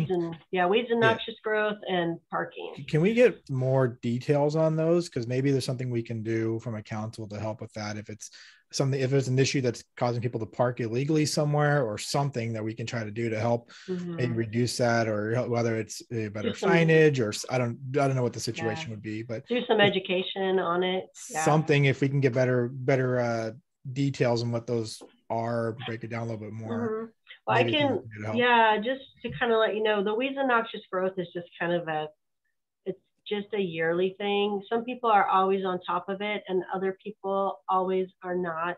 And they just send in a letter, and they're like, okay, I need to mow my alley, or, whatever, that it's a reminder. Although she doesn't feel that's her job to be a property manager. And I kind of agree with that, but that's kind of how it goes. And then the parking, a lot of times it's problem. It's not like everywhere. It's not everybody. It's people that have expired tags on cars that they're just hanging on to. And so they sit on the street for too long. Or RVs are kind of an issue because, you're camping out somewhere and you don't want to put it back in storage and get it out. And there's a 72-hour limit if you want to leave it on the street, just for neighborhood livability, really. Anyway, that's I would say those are the hot topics. Councilor Lickey. Well, yeah. And for example, I was talking about is there was a big thing with the weeds and noxious growth we had a few months back. And so we brought it before the council. We talked about it. We made some changes to the ordinance. I'd be kind of curious to see if she could tell the difference in an effect there, or those kind of things. And so if the ordinances, yeah, and I'm just, for example, if it's an RV thing, if it would make sense to add a day, like make it 96 hours, if that would cut out some of the problems and be a good compromise between the citizens and the city, or something. I mean, I don't know the answer to all these issues, but just something we could look at where we could find ways that people aren't going to feel like she's constantly stepping on their necks type of thing, but at the same time, the citizens feel like we're listening to them, we're understanding both sides of it, and maybe make her job a little easier. Obviously, we're getting a lot of parking violations. What's there can we look at to see that's either going to help them education, like you said, or something we can change an ordinance maybe, or I don't know. So one of the ordinances that we probably will bring to you is the adding in the Clackamas County tow ordinance, because right now we have to be very careful on what gets towed. And that sounds terrible to say, well, we could solve this problem if we just towed more cars. But there are some cars that they're slightly abandoned. They do belong to somebody, but they're not being used, and they don't have current tags, and they may not even run. And it's hard. So that may be one thing that would help handle that section. But then, maybe there's other parts we can look at where we allow more or less, and it helps to solve some problems. So take a look at that. Okay. And the last thing, I put in your packet your council rules, which I think you already have access to very easily, but I just wanted to go over, because I'm kind of learning. I am not a parliamentarian who's an expert at Robert's Rules of Orders, but it does say in your council rules, it has like rules of debate and how the structure goes. And I feel like sometimes, like when you're trying to like walk past somebody and you're like, both go the same way, and then you both go the same way this way. And if there's just some lines on the ground that said, if you're going this way, you walk here. If you're going this way, you walk here, then I wouldn't run into all these people. And I feel like the rules of how a formal meeting is structured is kind of helpful like that. It might save some time, and it might help be more productive. And so the rules of debate are just in your council rules, and some of them are interesting. We don't really use them a lot, like the motion to table something. You can't debate it. If something's been going, you guys don't have this necessarily come up very often, where it goes on and on and on. And somebody might say, okay, I move to table this. And then if it prevails, if there's a majority vote, then it's taken off. You stop talking about it, you put it on the next agenda at the next regular meeting. And sometimes that might be helpful. I haven't really seen that happen with you guys, but there's some, there's rules in there. And then I added in also,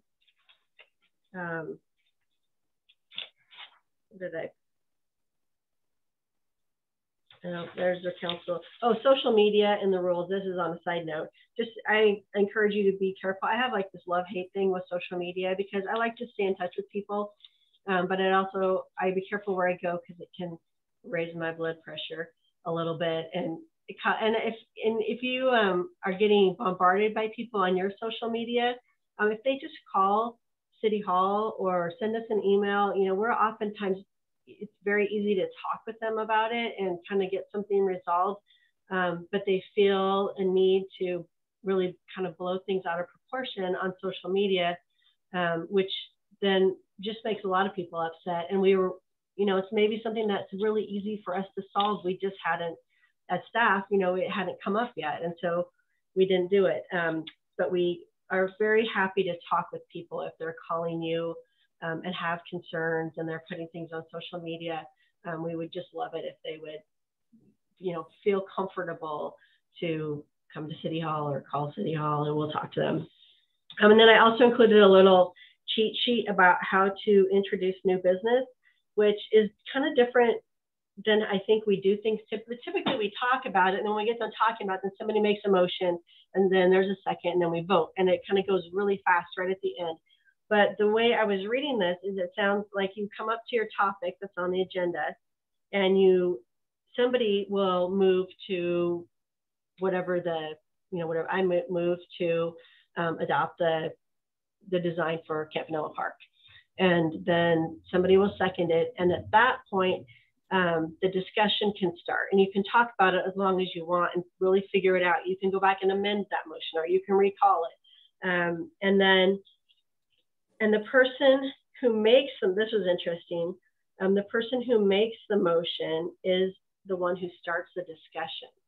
So if you don't want to talk about it, then wait for somebody else to start the discussion. Because if you're going to make that motion, then you're going to be the first one the mayor calls on to start the discussion. And then, everybody gets to talk once, you go back and talk twice, but we don't really have, I don't feel like we don't have an issue where people are kind of grandstanding on things, which I think can happen at some, in some boards. But anyway, I thought those, I don't know, they might be helpful. It might just help us to have the order. And then Sadie came up with the last one. That's pretty cool. Big mistakes or inappropriate remarks, and how it's like, in the courtroom when they say, what do they say when somebody does something they're not supposed to do? I can't remember. Out of order? Yeah, or the, I don't know, objection. They have an objection, right? Objection.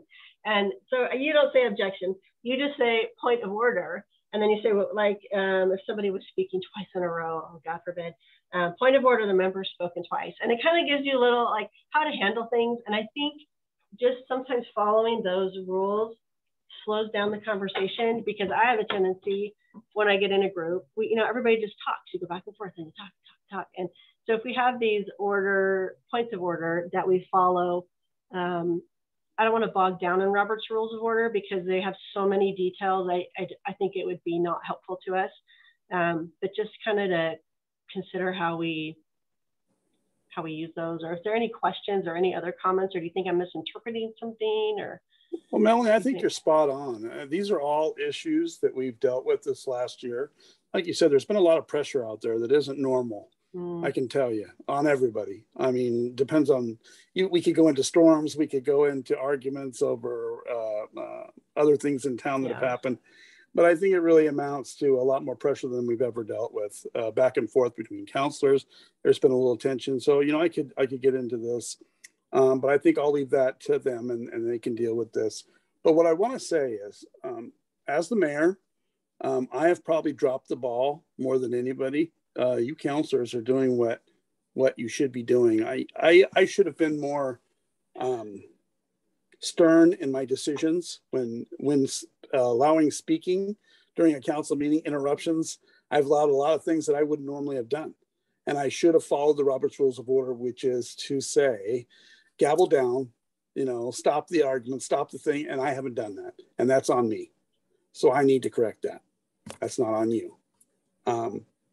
But from here out, I want you to know, I'm going to be very avid during these conversations to allowing what I'm supposed to allow according to Robert's Rules of Order, and when I'm supposed to gavel and when I'm supposed to do this, because that's what keeps us in line so we don't get out of control. And that's on me. So I promise you that I will do my part to make this better. And then from there, you've all heard what Melanie said. Is there any questions as to what she said? Katie? In every council packet that we receive, we include the public rules for discussion, or the, how the public is supposed to essentially work within our city council meetings. Can we just include the city council rules every packet, just like we do for the public rules? We could do that. You want them in the packet, or we could like laminate a cue card or a cheat sheet and have it at your desk there, or do you want everybody to see it in the packet each time? I mean, that's not going to be helpful if we're on Zoom. Oh, that's right. I forget. So that's why I'm like, well, maybe if we could do it in the packet every time. I mean, I realize that it could potentially add to the amount of pages that we have in each packet, but or just send it out with the really packet. Helpful. Just because obviously I've had a community member put on paper that I make motions out of order, but if they knew Robert's rules, they would know that actually in order to have discussion, you have to have a motion first. So it would be really nice if we could include that in the packet. Would be nice. Charity, go ahead. Yeah, thanks Melanie for adding this in. And it's a nice refresher. I've noticed that when I've attended the school board meetings, they are very strict in adhering to the Robert's Rules of Order, and they get through a ton of business very, very quickly, and they're still able to have discussion about it. And I don't get the sense, I mean, it's all business. I don't get a sense of divisiveness amongst any board members or anything. There's just, this is the agenda, this is what's on it. We're going to, either approve it, not approve it, have a bit of discussion, move on to the next item. And things tend to flow really, really well, and they get a lot done. I'm really impressed. So yeah, I know we've been a little more, and it's hard too when we meet on Zoom, things get a little more loosey-goosey, and it's hard to wave at the screen, like, I'm over here, don't forget me. But it's a good reminder. And I think, yeah, it's a good reminder for us all, because sometimes I forget these things. So, and I like what Katie, I like the little either cheat sheet, whether when we're meeting in person or via Zoom, if we can just maybe have that added in, because sometimes I kind of forget, the rules a little bit. So I appreciate it. Well, thank you. I will say, Councilor Strobel and I had a little, he just said maybe I should look at this, and that was helpful because I'm on I've been on other boards. One is really casual, and One is they do it just like that, and I didn't really recognize it because that's the rules. And so thank you, Councilor Strobel, for bringing that up. And I think we'll get better at it. We got stuff to get done, right? Yeah. Okay. Hey, I just wanted to chime in. Appreciate you putting those in. I don't know what Robert's Rules of Order are either, but I see everyone out there says we need to be following them. So this is a good refresher for me. So Mayor, by all means, we will do our best to back you up on this. Thank you, sir. I appreciate that. I appreciate that. And I think Melanie did a great job. I think we're all entering the end of this meeting day. You've accomplished a lot. You did some great work. I'm glad you are interim city manager, as thank you. The fact that you know everything that's happening out there, and we are able to understand exactly where it is we need to go. So again, we appreciate you. I appreciate every one of you counselors for the time and effort you put into everything that we do. I know it's hard, and sometimes it gets monotonous, and sometimes you go home drained and feel like you don't want to do it anymore. I get that. I get that more than anybody. There are days I feel that way as the mayor, so don't feel bad. We do a lot, and you deserve a lot of credit. The city's beautiful, and it's getting better, and it's operating smoothly, and things are happening, and it's going to get even better. So we appreciate all of you today and everything that you've done, and the fact that you've made time to be a part of this. So, and we thank staff for the wonderful lunch and everything that went with it. And Melanie, you do a great job. I can't tell you enough. Trust me. Thank you. All right, I think you're down to mayor and councilor comments. If anybody had any last things, you'll get out of here early. We'll start off with Paul. You're up to my left, so I'm going to start with you. I just want to say, looking over everything that we've got to do this year, last year I felt overwhelmed. That was my first year of being on council. This year, I think I'm more excited.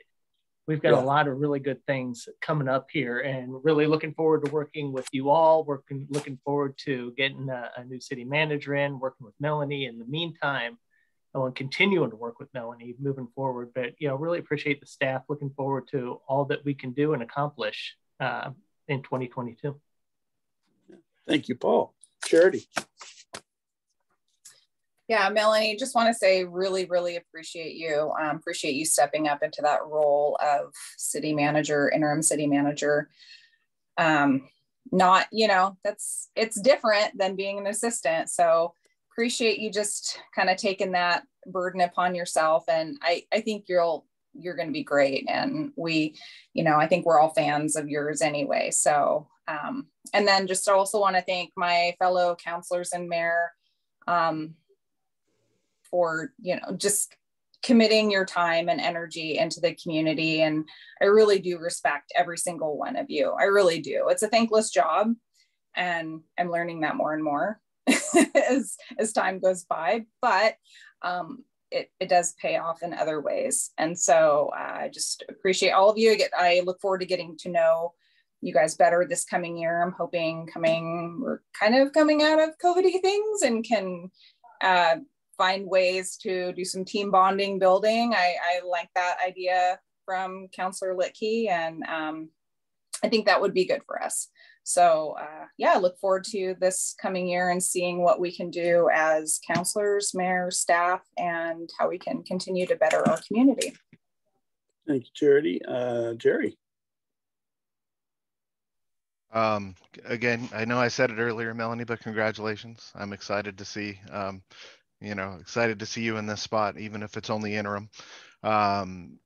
Make sure you pass on to Donald and to Chris and to Taylor and all of city staff our appreciation for the work that they put in.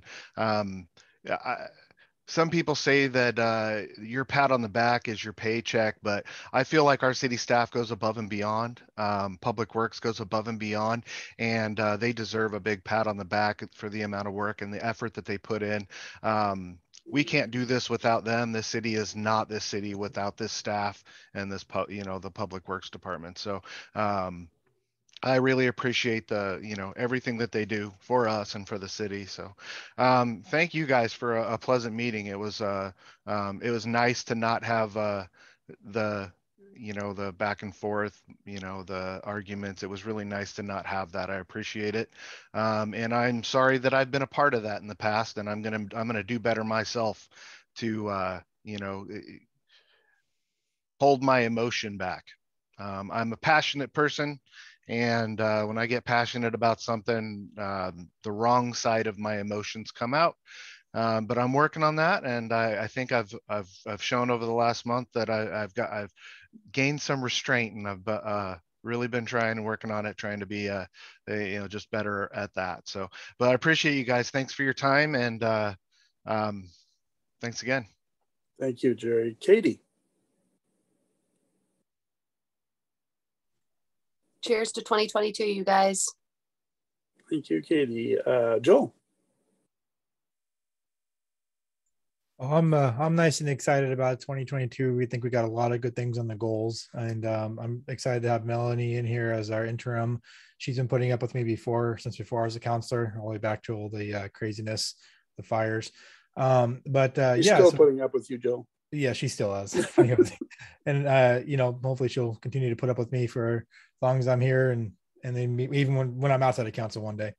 But at the same time, it's been great. I think we learned a lot over the last year about some things we can improve on and things we did really well.